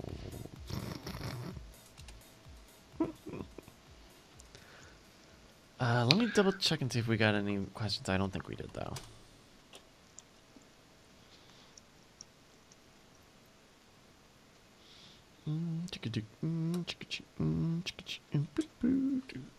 Things.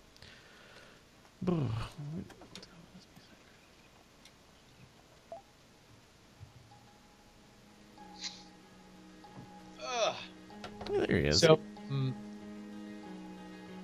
I would say with the Patreon redesign, I agree with you. I think that they were due for kind of a big boy redesign because the design had been fairly unchanged since they were like running out of Jack Conti's apartment.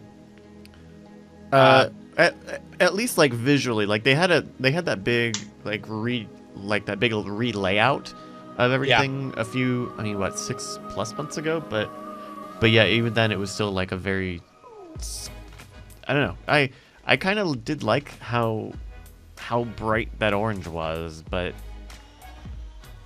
well, I think part of it is also that things are kind of different for them, and even knowing internally, they kind of had to shift a little bit away from like, oh, here's a fun, funky, fresh way that you and all your cool friends on YouTube can make a little extra dough, to now it's like they're more of like a bank or a payroll company. Like they for a lot of people, I mean, for me, Patreon is my living, right? Like that's how I make money. So part of that design is now saying, trust us, as opposed to, come fucks with us with 2 X's, Sure. SameSun.exe is pointing fun that they've got brand guidelines, but like they've always had guidelines. Every company, every website you've ever heard of has guidelines for how to use their brands. Just most people don't need to look at it as much as Patreon does. I mean, YouTube has very specific brand guidelines that you're not supposed to fuck with, but everyone does. They get published and they're very public. Patreon is obviously a company that I have a tremendous amount of love and respect for. And I think that they're like our days of Patreon. I mean, for us, Patreon is not under the radar, but I believe Patreon is going to face a very interesting next couple of years as more and more media becomes independently funded, because there's nothing that the media likes to talk about than other shit that happens in the media. Sure. Yeah, it's like there are a couple things that I don't even want to mention because I don't want to see them become a discussion that you can see brewing on the horizon. Well, let me ask you a question though. Or maybe this should be our after things discussion. Yeah. Here, hold on. Let me grab my coffee and then we can rock right into it. Okay. Get Justin some coffee. Amazon's choice for coffee is Folgers Classic Roast Ground Coffee, 30 ounces. It's $7.49 plus tax. Would you like to buy it? No, I don't drink coffee. Yeah, what the fuck? What am I at the airport? Folgers? Yeah. Jesus. I don't drink coffee, but I don't drink. All right, you ready to roll? $10.99. It just recommended a children's book called "I Don't Drink Coffee."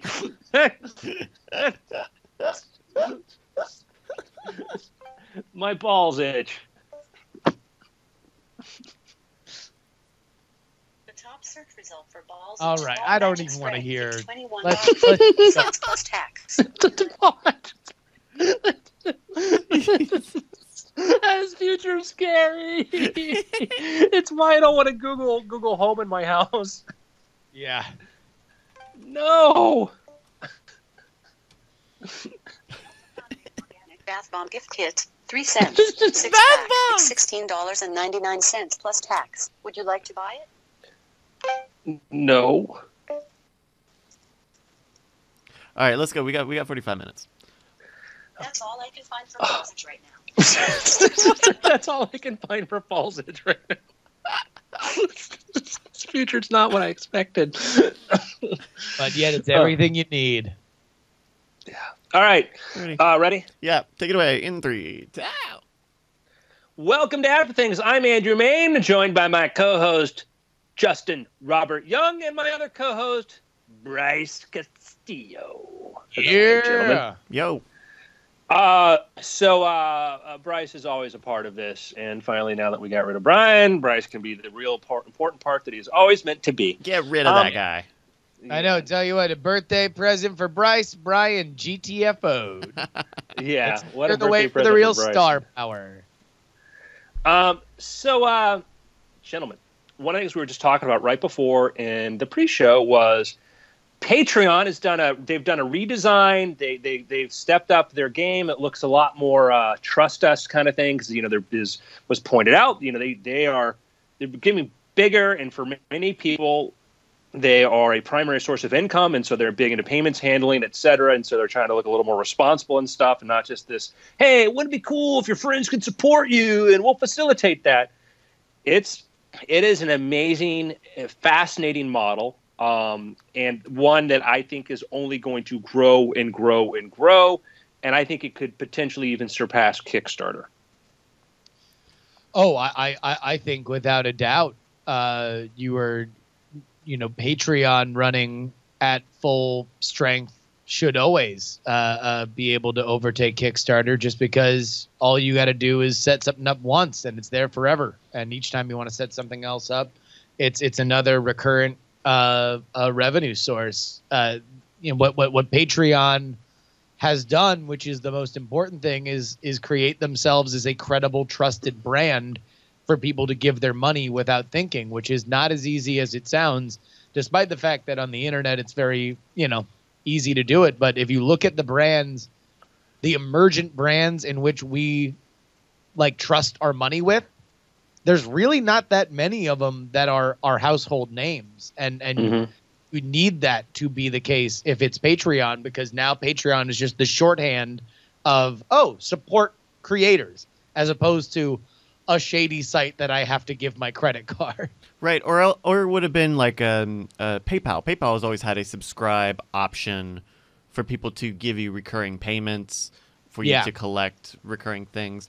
But the mixture of payment processing for recurring billings and tools to tie that to creation is something I think people larger companies have been rolling out on their own for so long, and by Patreon opening it up, to whatever fraction of the horsepower that is versus your own rolled system, it's huge, and it's on this scale the first thing for people who are looking for this sort of support.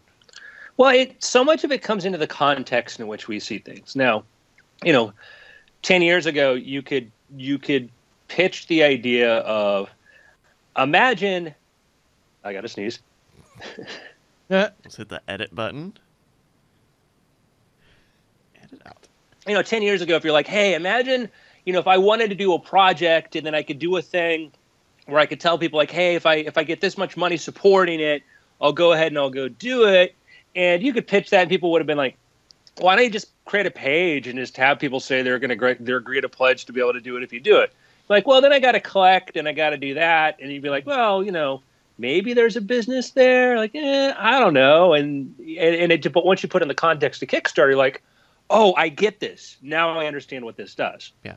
And it's not a foreign idea. It's something that it only used to be for, large companies to make. Rooster Teeth rolls out their own sort of premium service. Giant Bomb has a premium service. That's what it is it's like kind of democratizing a premium access to content in a way that YouTube has very much dropped the ball on in opening up those features. Yeah, certainly there have been subscription services for a long time, but I guess that the context of this is sort of the idea is we're going to identify the relationship, but a lot of them are very impersonal. A lot of them, we're going to identify the relationship that if you're a podcaster or YouTuber, you have a relationship with your audience, and you don't think of yourself primarily as a content provider.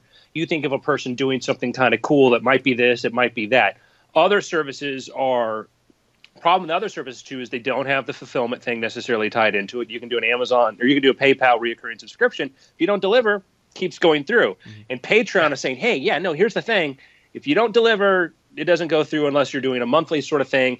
And that's that's where Kickstarter's like, we're going to be the intermediary. If it clicks over to here, then we'll do that. But then the problem Kickstarter had is, well, they didn't fulfill. And Kickstarter's like, well, that's technically not what our obligation is. And it's like, well, that's why I thought I was going to you. And that's been causing problems because, it's not there. They can't make sure that you're going to fulfill on it. And they're trying to really hard on Kickstarter. They're spending a lot of effort into developing tools to help people deliver, to show people how to follow through, to help them build more realistic expectations, because that's the biggest thing impacting them. Yeah. For Patreon, imagine back in the day when we had, Whedon was doing Dr. Evil. You could say, you could do the Kickstarter Dr. model. Horrible. We make what was that? Dr. Horrible.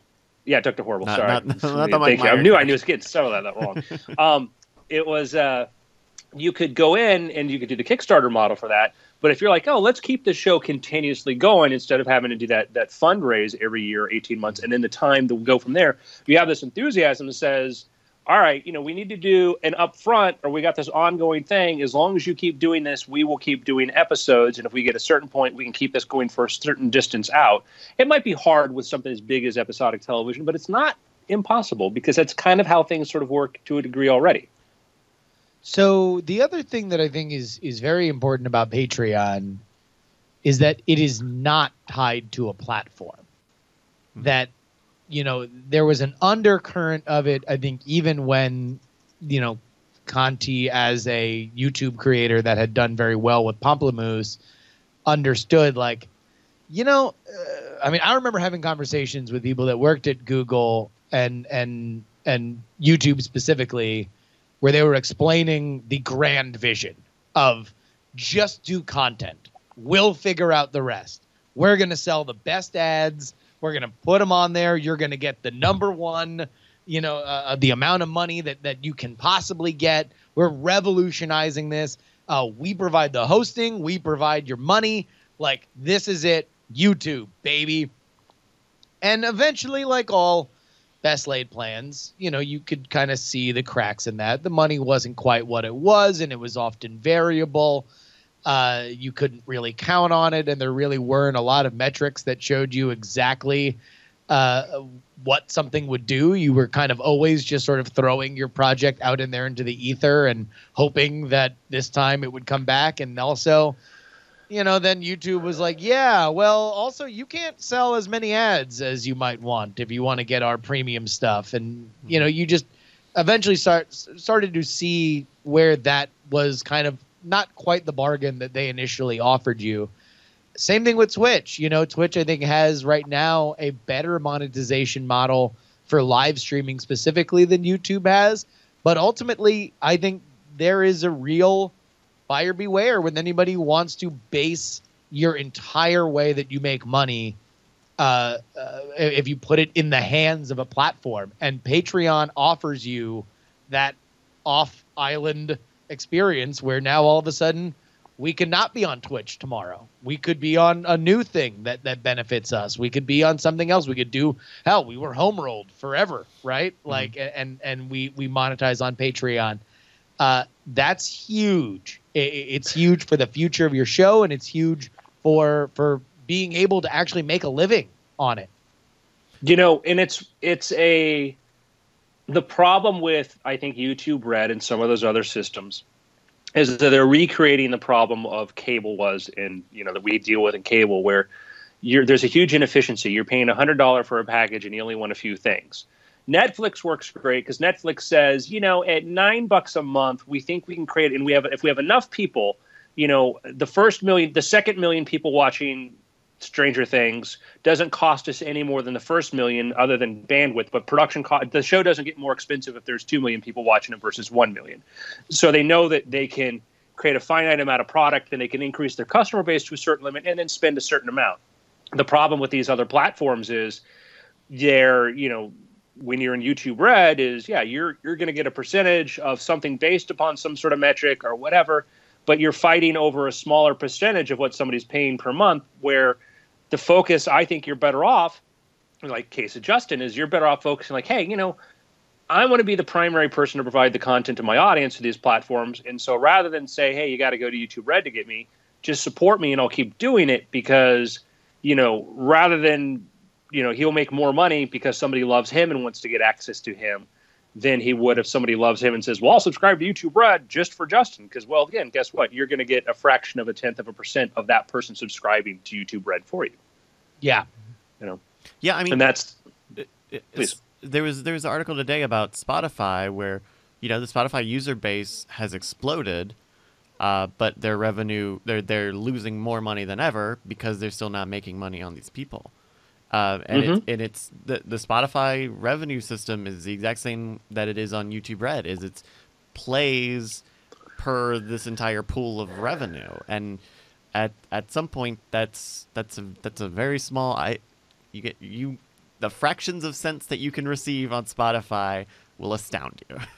Yeah, and if I subscribe to Spotify because it's like, oh, Lord's got a new album out, I'm like, you know what, maybe I'll just go subscribe to Spotify and I pay, whatever my $10, $15 a month for it is.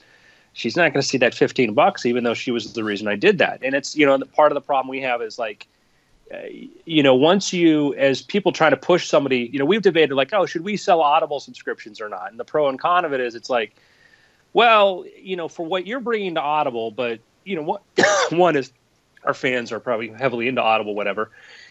For us making that trade-off and pushing to that platform, they don't make that much. It's like a one-time kind of thing. Yeah. Yet for an Audible, new Audible subscriber, it's worth, $150 gross to Audible or whatever. And you pushing those other platforms, it's like, yeah, I'll push people to the platform, and then they're going to watch other content on that platform, and I'm not going to make the lion's share of what I should versus if I did my own Patreon or something like it. Yeah, I almost feel like YouTube was expecting more creators to push people to YouTube Red for that exact reason of like, hey, if you get YouTube Red and you watch a lot of me, I'm going to see a lot of that. I'm going to see more shares of the revenue pot, where, something like Twitch, which is a direct money sort of exchange. Yeah. You know where your stuff is going. It's going directly to this person. What percentage of it is going to that person. Yeah. And every month, that it's just that directness. That well, yeah, you know that in Patreon, you're creating your content for your Patreon supporters. Yeah. If you're on YouTube Red, you're still back in YouTube, and YouTube still has a problem. We talked about this for years since YouTube launched. Is that how is YouTube going to monetize? And the only answer was going to be advertising. And people are like, oh, we don't want to advertise on YouTube. Do you want to pay for it? No, then you're going to get advertising. But then they sort of reach this sort of ceiling limit to how many ads they can show you before you just say, I'm not even going to bother watching this. So they came up the YouTube Red subscription model because, like, well, there's some people really want, they want to see PewDiePie, they want to see this sort of stuff, and it seemed like, oh, we'll be like a Netflix kind of thing. And I get pushed for YouTube Red all the time, like get this, and it's like it's something I want, it's nothing I want, and it's not that isn't a place for that, but. Here's my theory. Here's my guess, my prediction. Google/YouTube is going to launch their own Patreon type system. More formalized. What's that? They did launch something similar like 2 years ago, right? Yeah, they have a lot of these systems in place for buying content, premium things, but it's only for select They get it people. wrong. They always miss the important part of it, though. They always miss some part of it. And I'm like, yeah, they've tried different kind of like subscription things, but they haven't had. And I'm not saying it'll work, but I'm saying it's like it's like the part is missing kind of thing. It's like, oh, we're going to launch Google Plus. Okay, Facebook was based upon starting around the nucleus of communities of people who actually know each other, either from school or work. What's yours? People online. Well, great, that's everybody. So who's in my Google Plus? Everybody. I still get pushes from people in Google Plus I don't even like, not that indifferent to, like, oh, so and so read this. I could give the damn. I could care less. It went from oh, this would be cool to like, oh, this is sort of useless to like, oh, this is negative. This is a negative experience for me. Yeah. And I think that they're going to, not to say they'll do it right or get it right, but I'm sure. And again, man, do you know how many times Google tried video in selling video? Like, I remember I bought videos from the Google store that no longer work. They shut that down, and they keep trying it. But as more people start going to Patreon, that's their turf. So let me ask you guys some questions about Patreon, because what I mentioned before is that Patreon is coming of age. I think their redesign partly reflects that. I've had conversations with people there internally where they've talked about, now it is easier to turn off what you're making, because you realize that this was something that bigger players don't want you to see exactly how much you're making, because sometimes it gets to a point where it becomes detrimental. They now have a more professional look to them.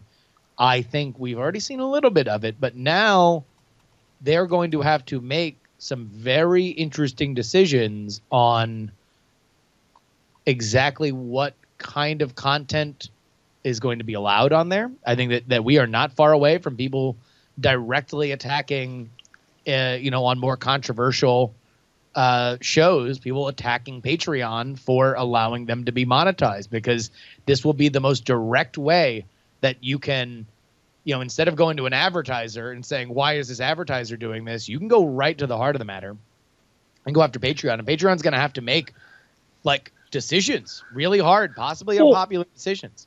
Sure, and I guess, and maybe my naivete, but a lot of times they'll be like, we'll have this problem. Like, yeah, but that's going to be such a minor. Yes, that'll be a question that people say because it's something to say or talk about, but it'll continue to get bigger and bigger and bigger. If I believe what people said about the problems of PayPal, nobody would use PayPal. It wouldn't be the giant that it was. And I have problems with PayPal. There are frustrating things about PayPal, but it did what it did well enough, and it was the best solution. It was like, great, what am I going to use instead? And it wasn't until we had a big change with things like Stripe and other things, which made it easier to create online payments. It was like, and I'd have people like, oh no, I don't use PayPal because they'll hold sellers money over these issues. Like, yeah, they try to be very buyer proactive, but you talk to some people and you think, oh, that's all the noise, it's going to fail. You're like, no, there are people who are very frustrated by that, but it still has so much utility to it. It still ends up succeeding. Oh yeah, no, I mean, no. I guess I think that the thing that will be more of an issue for them is just their own success. The fact that they are becoming synonymous with how you can make money independently online. And since they are, you got a big number there, and you have as many backers, even the ones that don't have their total money coming in, you can still fairly accurately extrapolate, around what they're making. And so if you hate something or believe that something is awful, you can say, all right, well, let me attack that. But now I know that if that goes away, or if Patreon decides that this kind of thing we don't want to be a part of, now all of a sudden you know exactly how much you're taking off that table. So I'm gonna tell you why I love Patreon though, and I launched a couple months ago with my buddy Jordan Gold. We launched a little magic podcast called Magic Club, right? And it's a companion we do a podcast. We talk about magic. Then we have a companion session called The Secret Session, where we do some really cool behind the scenes, learn some really cool slides. We spend a half hour, 45 minutes just showing different stuff and teaching, Jordan teaching me or me showing something. We're bringing in people. We've had just great, number of the guys consulting for David Blaine have been on there teaching stuff. And we've just been doing this in a very slow rollout. I don't talk about it a lot. I don't promote it on my Twitter because we're just we're building up, content. We're building up, just finding our pace and doing this. And it's fun to do. We just do it because we talk a lot about magic and stuff. And so, we're only making on the Patreon's only like $66 or something right now per episode, which is actually great because the funny thing is, I don't promote the YouTube stream or anything else on my Twitter. I have not turned that on yet because I'm still waiting to kind of get to where I think the show is still very much in beta for me. We have maybe only 100 views per video. We only got about 100 views per video, but we're already at $66 per episode. Yeah. So you think about that, the ratio of viewers to monetization is insane. And not that that's going to scale like that, but that's what it means when you have 100 people who really like something that you're doing. That we're able to get, we're making 80 cents per view or something. It's just amazing, that you look at that's the power of a devoted small audience that likes what you do, and that's why we're trying to grow this out as a community. We're not trying to do get everybody on YouTube to watch this sort of thing. We want to kind of just reach out, magic hobbyists, and sort of find people that way. And that's But and that's a thing that is the big thing that Patreon for a long time was serving. where YouTube and Twitch until recently were not, of like opening up those revenue streams to smaller crowds, smaller groups who have their own loyal, dedicated fans, but they're not, big whales, right? Like, you don't have to be a YouTube partner to start making money on a small new channel. You don't need to be at a certain size for Twitch to get access to all their monetization stuff. Like, you, it's opening up the doors to everybody, and I think that's why it's been such a hit. And we've had, I've had conversations with Jordan's girlfriend. She's super knowledgeable about like on digital marketing and YouTube optimization and stuff, and working YouTubers and all that. And the thing we've said is like, here's the thing though. What we're trying to do is we're not trying to put this out there as a YouTube platform. Our goal is not to like, hey, we're going to find all these people on YouTube to watch us, which is what you want to do if you want to make your money through YouTube. Is what you do. It's like no. Our goal is we want our primary source of people to come from, the Magic community, and people are like, well, what would it matter if you just reached to YouTubers first? It's because that'll shape the content. Mm-hmm. And if we're trying to do the mass appeal sort of content relates to Magic, we're going to do what everybody else is doing, which is either exposure stuff or do a knockoff, not good version of Scam School. So, where we want to go in depth, which means the average YouTube watcher is not going to get this or want to be part of it, but somebody who's active on Magic message boards or places like that is going to be hyper into that. And we know there are hundreds of thousands of people like that. So we want to reach those 100,000 and not a billion people. So, yeah. So like let's say like 5 or maybe 10 years from now, what does something like Patreon look like? Does Patreon get bought by somebody? Or does it just continue to be its own independent thing? We just saw with all the redesign stuff that they were launching a partnership for live streaming with Crowdcast to go into that area more. And it's the thing that Patreon right now doesn't have is hosting for stuff that isn't audio or images. I think that I think the better tools for content creation is helpful. YouTube content creation tools still suck because YouTube realized we could have crap tools, but people will still keep creating and uploading. It was almost like it was a limiter. It was almost a way to say, let's stop people from putting up too much stuff in there. And so there's still not a good, interface on YouTube just to do a regular podcast, record it to YouTube and edit it and have it work in a good way, and not this. The way they have it sucks. And we're so far beyond that technology now. Better tools for content creation would be great. Better ways to streamline it, and then you could take a bigger percentage, I think would be helpful for that. Mana says, Amazon buys them. I don't see PayPal buying them, but Amazon buying them. 100% think this would be a thing that could be a fit for Amazon.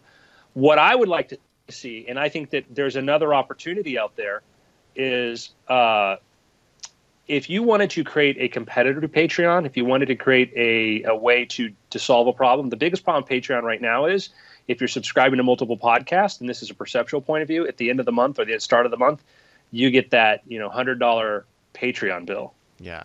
And you're like, $40 and then you're less a month like for everything. Yeah, you start to question like, it's little bits here and there, but that's $30-$40 a month for very mild use.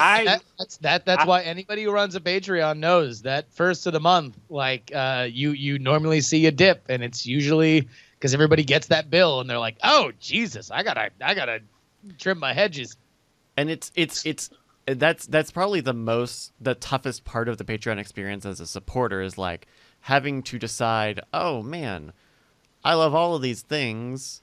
Which one gets the axe? So this is a little gray area, but the solution to that is either Patreon or somebody else says, and where Patreon works is they save on credit card transactions as they group them all together. And that's why you used to be able to do like 1 cent charges or whatever, because they figured, which I thought that was a great idea, the 1 penny thing. I wish they'd bring that back, because that 1 penny is a great way for me to email and stay in contact with people and let them know that, and get them to at least get into the system. And I think that was... I think Patreon replaced that with the following system, where as long as you have public posts, you can still receive emails. Yeah, it just doesn't. The problem is that they're no longer in the system with their credit card or all that. It's harder to get them to the jump as to a subscriber level, Possibly. and it's a way to say to dial back, like, hey, trouble, just dial back and keep in touch. And so that's the way I look at it. The thing I was getting to though is that either Patreon or somebody else roll out a solution that says, hey, you're going to get billed individually. You're going to get, your bill's going to say the Justin Robert Young podcast, the Bryce Show, whatever, which if you see it for you're getting a $6 bill, $6 a month for that, then you're going to feel a little bit, like, oh, okay, yeah, no, I like that. I like the show. And then when to time your content, whatever. So, yeah, I'll tell you what, I would almost wonder whether or not it's better to just rip the Band-Aid off all at once or do it slowly, because if I got 40 statements about like the smaller numbers, whether or not I would think that was better or worse than just the one where I'm like, I can rationalize it because I'm like, oh, look, I'm supporting other people, and this is a professional business relationship that I'm keeping everybody in my good graces because I want to support them and put my money where my mouth is if I'm asking people to support me. But even me, I look at that number and I'm like, oh, geez, all right, let's see where we can save a little. Well, in talking about Patreon bundling up transactions, they do it so that it's cheaper. But if suddenly everybody has their own statement and maybe I think it would behoove Patreon at some point to figure out a way to make it economical to have people have custom bill dates. And so if you suddenly don't have everyone billing on the end of the last day of the month or the first day of the month, then you can spread out some of that shell shock across the, but then that gets expensive because you're charging smaller amounts all throughout the month. There are systems in place like PayPal has adaptive payments, and they actually have a thing for micropayments for like things under $5 actually makes sense because then it's like the 5 cents plus 5. Like it's 5 cents plus, I forget what the fee is, whatever, but like you can do dollar payments or whatever like that, not have to do the 30 cents, so there's a point threshold there. Mana says he thinks they can PayPal as a potential buyer. I would say that yes, it would seem like they're a fit from a point of view of they're into payments and stuff, but PayPal itself as a company in their acquisitions and stuff they've been doing is they've acquired Braintree, something's been zero, whatever, and all that. They've acquired other companies that do really, really good at sort of payment processing, but Patreon is very much a social media thing too. They're very much it's another component. Not to say that they couldn't do it or they wouldn't do it, but it's just been so outside of their wheelhouse of what they did. And the long history of PayPal, going from individual to bought by eBay to spun out and all that is interesting. Now PayPal's got a market cap of $63 billion, so they could certainly afford to do an acquisition, and it would be an interesting play to see they do it. But they buy those other things like Braintree and stuff because they've been so bad at redoing their code in-house. That is, I've gone through their back-end adaptive payment systems, and their code, some of their tutorials or the explanations are wrong. They're actually incorrect. That's not how you do it. They don't know how the system works. Elon Musk has said, he's actually, there's still bits of his code that he originally wrote back in the 90s that's still in there. Yeah. So, is the future of Patreon like kind of a mini bank? Like, are they like moving money around? Oh, and also loans to creators or doing things where you're buying certain equipment or something at a certain level? I think that gets into I think that gets into a very problematic area, and I think that what they do best is they make it very easy. Right now, they make it very easy. Go here to pay me money, and then you'll get your content because you'll get emailed. This is the content. They're very good at that delivery for content and fulfilling that promise. So what they do with creators in the back end, maybe, but that gets into such a crazy straight area. But if they say, hey, how do they make their money? They make their money by people going to Patreon and using that as a service to get things from people they love. So they want to get more people from YouTube and other places into Patreon, bringing their fans there. How do we do that? we'll make a better tool for you to do this than YouTube. We'll make a better experience for your fans than YouTube does, which they do already. You know, I love, you know, the patreon.com/Magic Club page is a lot easier to look at than my YouTube channel page, which is just garbage. It's just, you know, a billion different committees trying to tell people what they should have here, here, and here. And it's ugly and it doesn't serve my purposes. It doesn't make me money. It doesn't do what I want it to do. So I think that, you know, the value proposition is like, we solve the problem. Tell your fans to go here to subscribe. We'll make better tools for you to create content and better tools to distribute it. I think, let me just say this. Their RSS manager, the fact that it is just drag and drop, or sorry, it is drag and drop to upload audio to them. It's simple. It is as clean as an interface as you can find, and you can so easily just say this only goes to certain patrons or it's public. Like that's, I mean, that, you know, my Patreons jumped, I think, like $300 or something in the last month, and that is all because of that functionality that Patreon built in there. You can tell because it is a tool made by people that had a problem they were trying to solve. They had a problem they were trying to solve, and how do you know, and you look at that and you know, this guy, they knew what I was going through as a creator. What do I need to put stuff? You use other systems like, yeah, go over here, enter this form here, but I'm like, who designed this? Who do you think is using this? Well, and you can tell they went the long way around it, because it's not using RSS with credentials, which you've normally had to do for premium or pay RSS feeds. They are going through and making unique tokens for every user, so that on the user side it's super easy, and on the creator side they don't have to do anything dealing with passwords and logins and stuff. I didn't expect them to do it. It was smarter, and you don't even think about it, you know. And I think that's a thing to think about, is that if you want to create something, look at your own use cases. You know, Mark Zuckerberg, you know, wanted to create a better way to talk to people and interact. He wanted to make money, you know, but he wanted to he was a guy who was at college using services. He thought they all sucked and thought he could do a better job, so he created a better tool for him. You know, YouTube was initially started by people who were like, man, I just shot some video of this thing. Where do I put it? And like, oh, I can go here and I can pay this much a month for an account, or I could do this or whatever.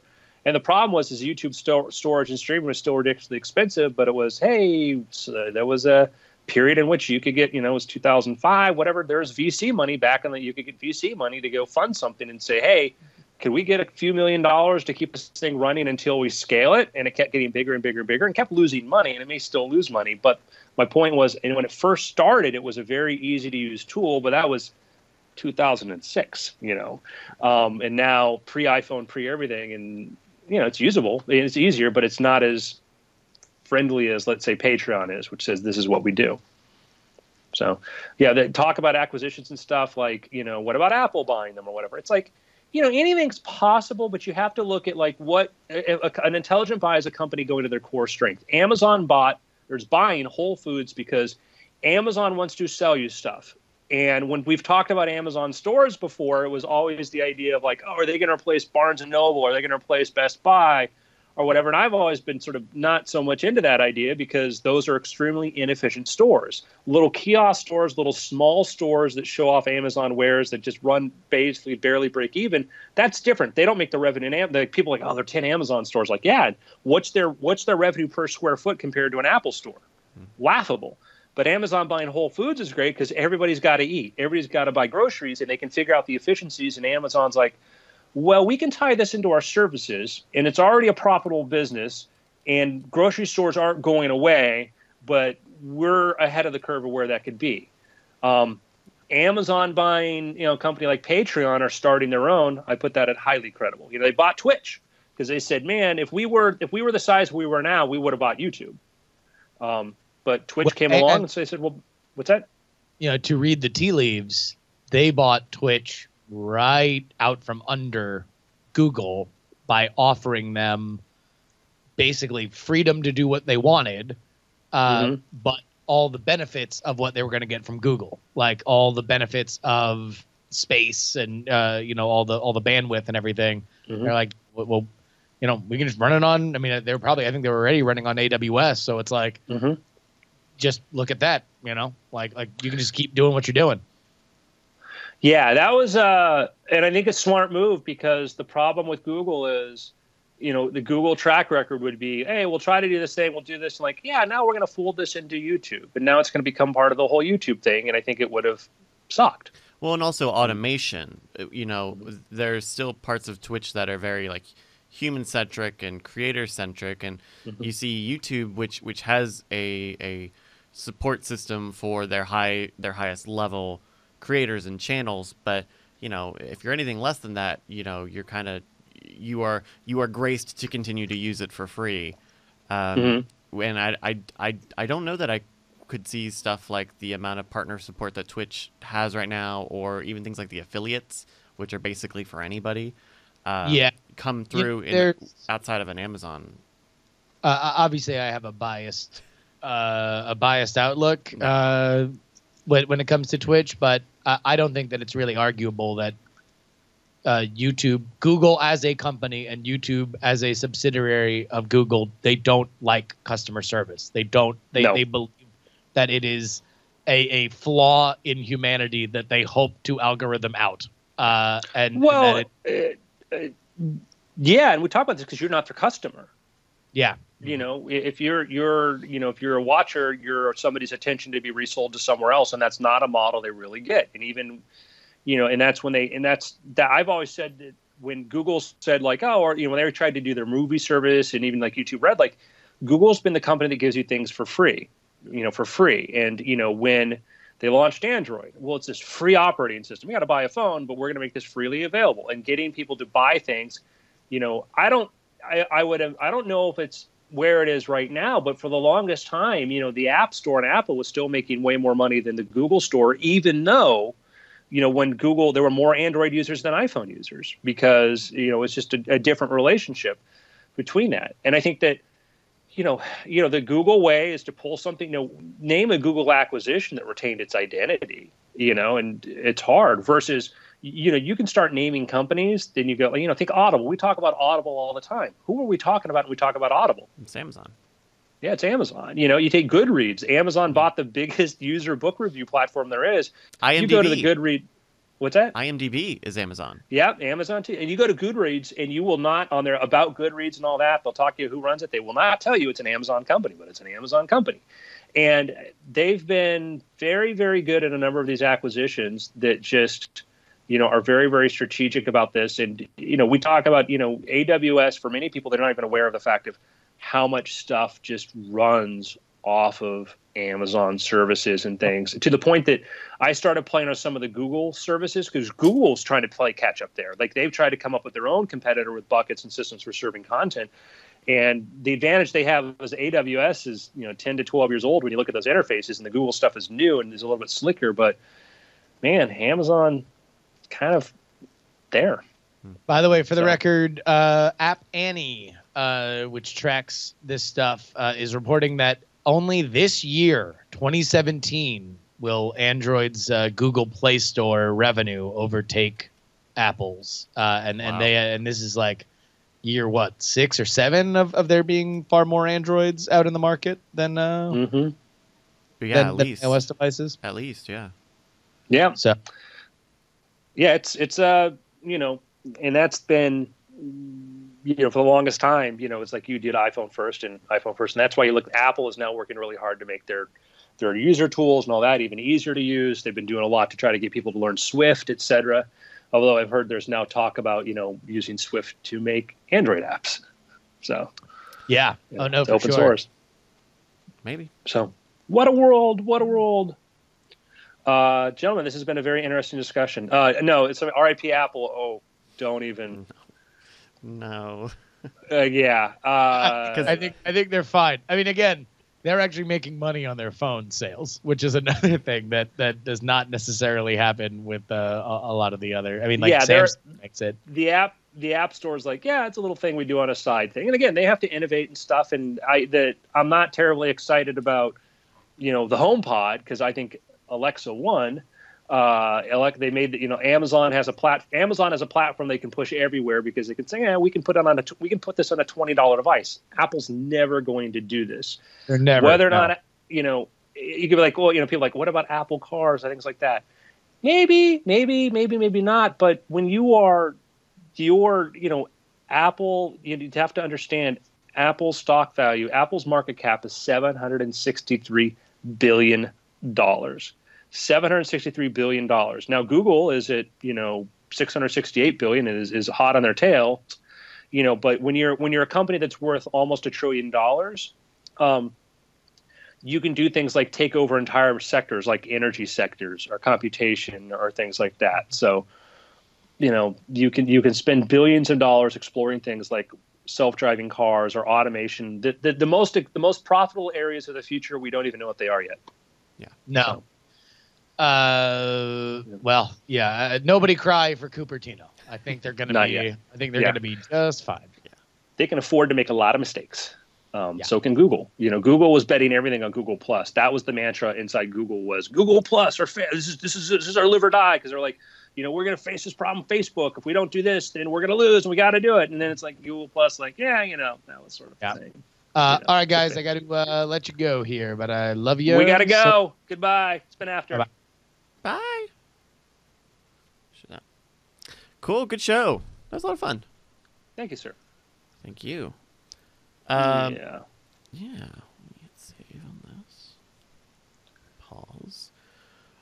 Thank you, everybody, for coming out and watching Weird Things and After Things. Stay tuned. In about 2 hours, we're going to come back with Crod Killers. We're going to kill all those crods. Funny thing in the discussion thing is talking about how, Microsoft has their Azure services for like their competitor to AWS and Google, and how it's actually kind of like more expensive and stuff. Right. And the problem is that in my theory, is me talking, I don't think Microsoft knows how to run something as efficiently as Amazon or Google does, because Microsoft has not been built toward that kind of efficiency. It's been built on selling inefficiencies to companies and stuff. Yeah. They're not, software is easy. You just make a bunch of copies. When you have to build huge server farms to do all this sort of stuff, Google and Amazon have spent a lot of time in trying to figure out how to do super, super cheap redundancy and stuff. So, yeah, anyhow, we'll see. All right, buddy. All right, we'll talk to you later, Andrew. Bye. Have a good day. Yes, the day starts now. Did you hear that? Someone spilled beer on my mixer. Alright, you guys... Oh, I didn't switch the thing for After Things. God damn it. Alright, well, you guys have a good night. We'll see you in a couple hours for Kurt Killers.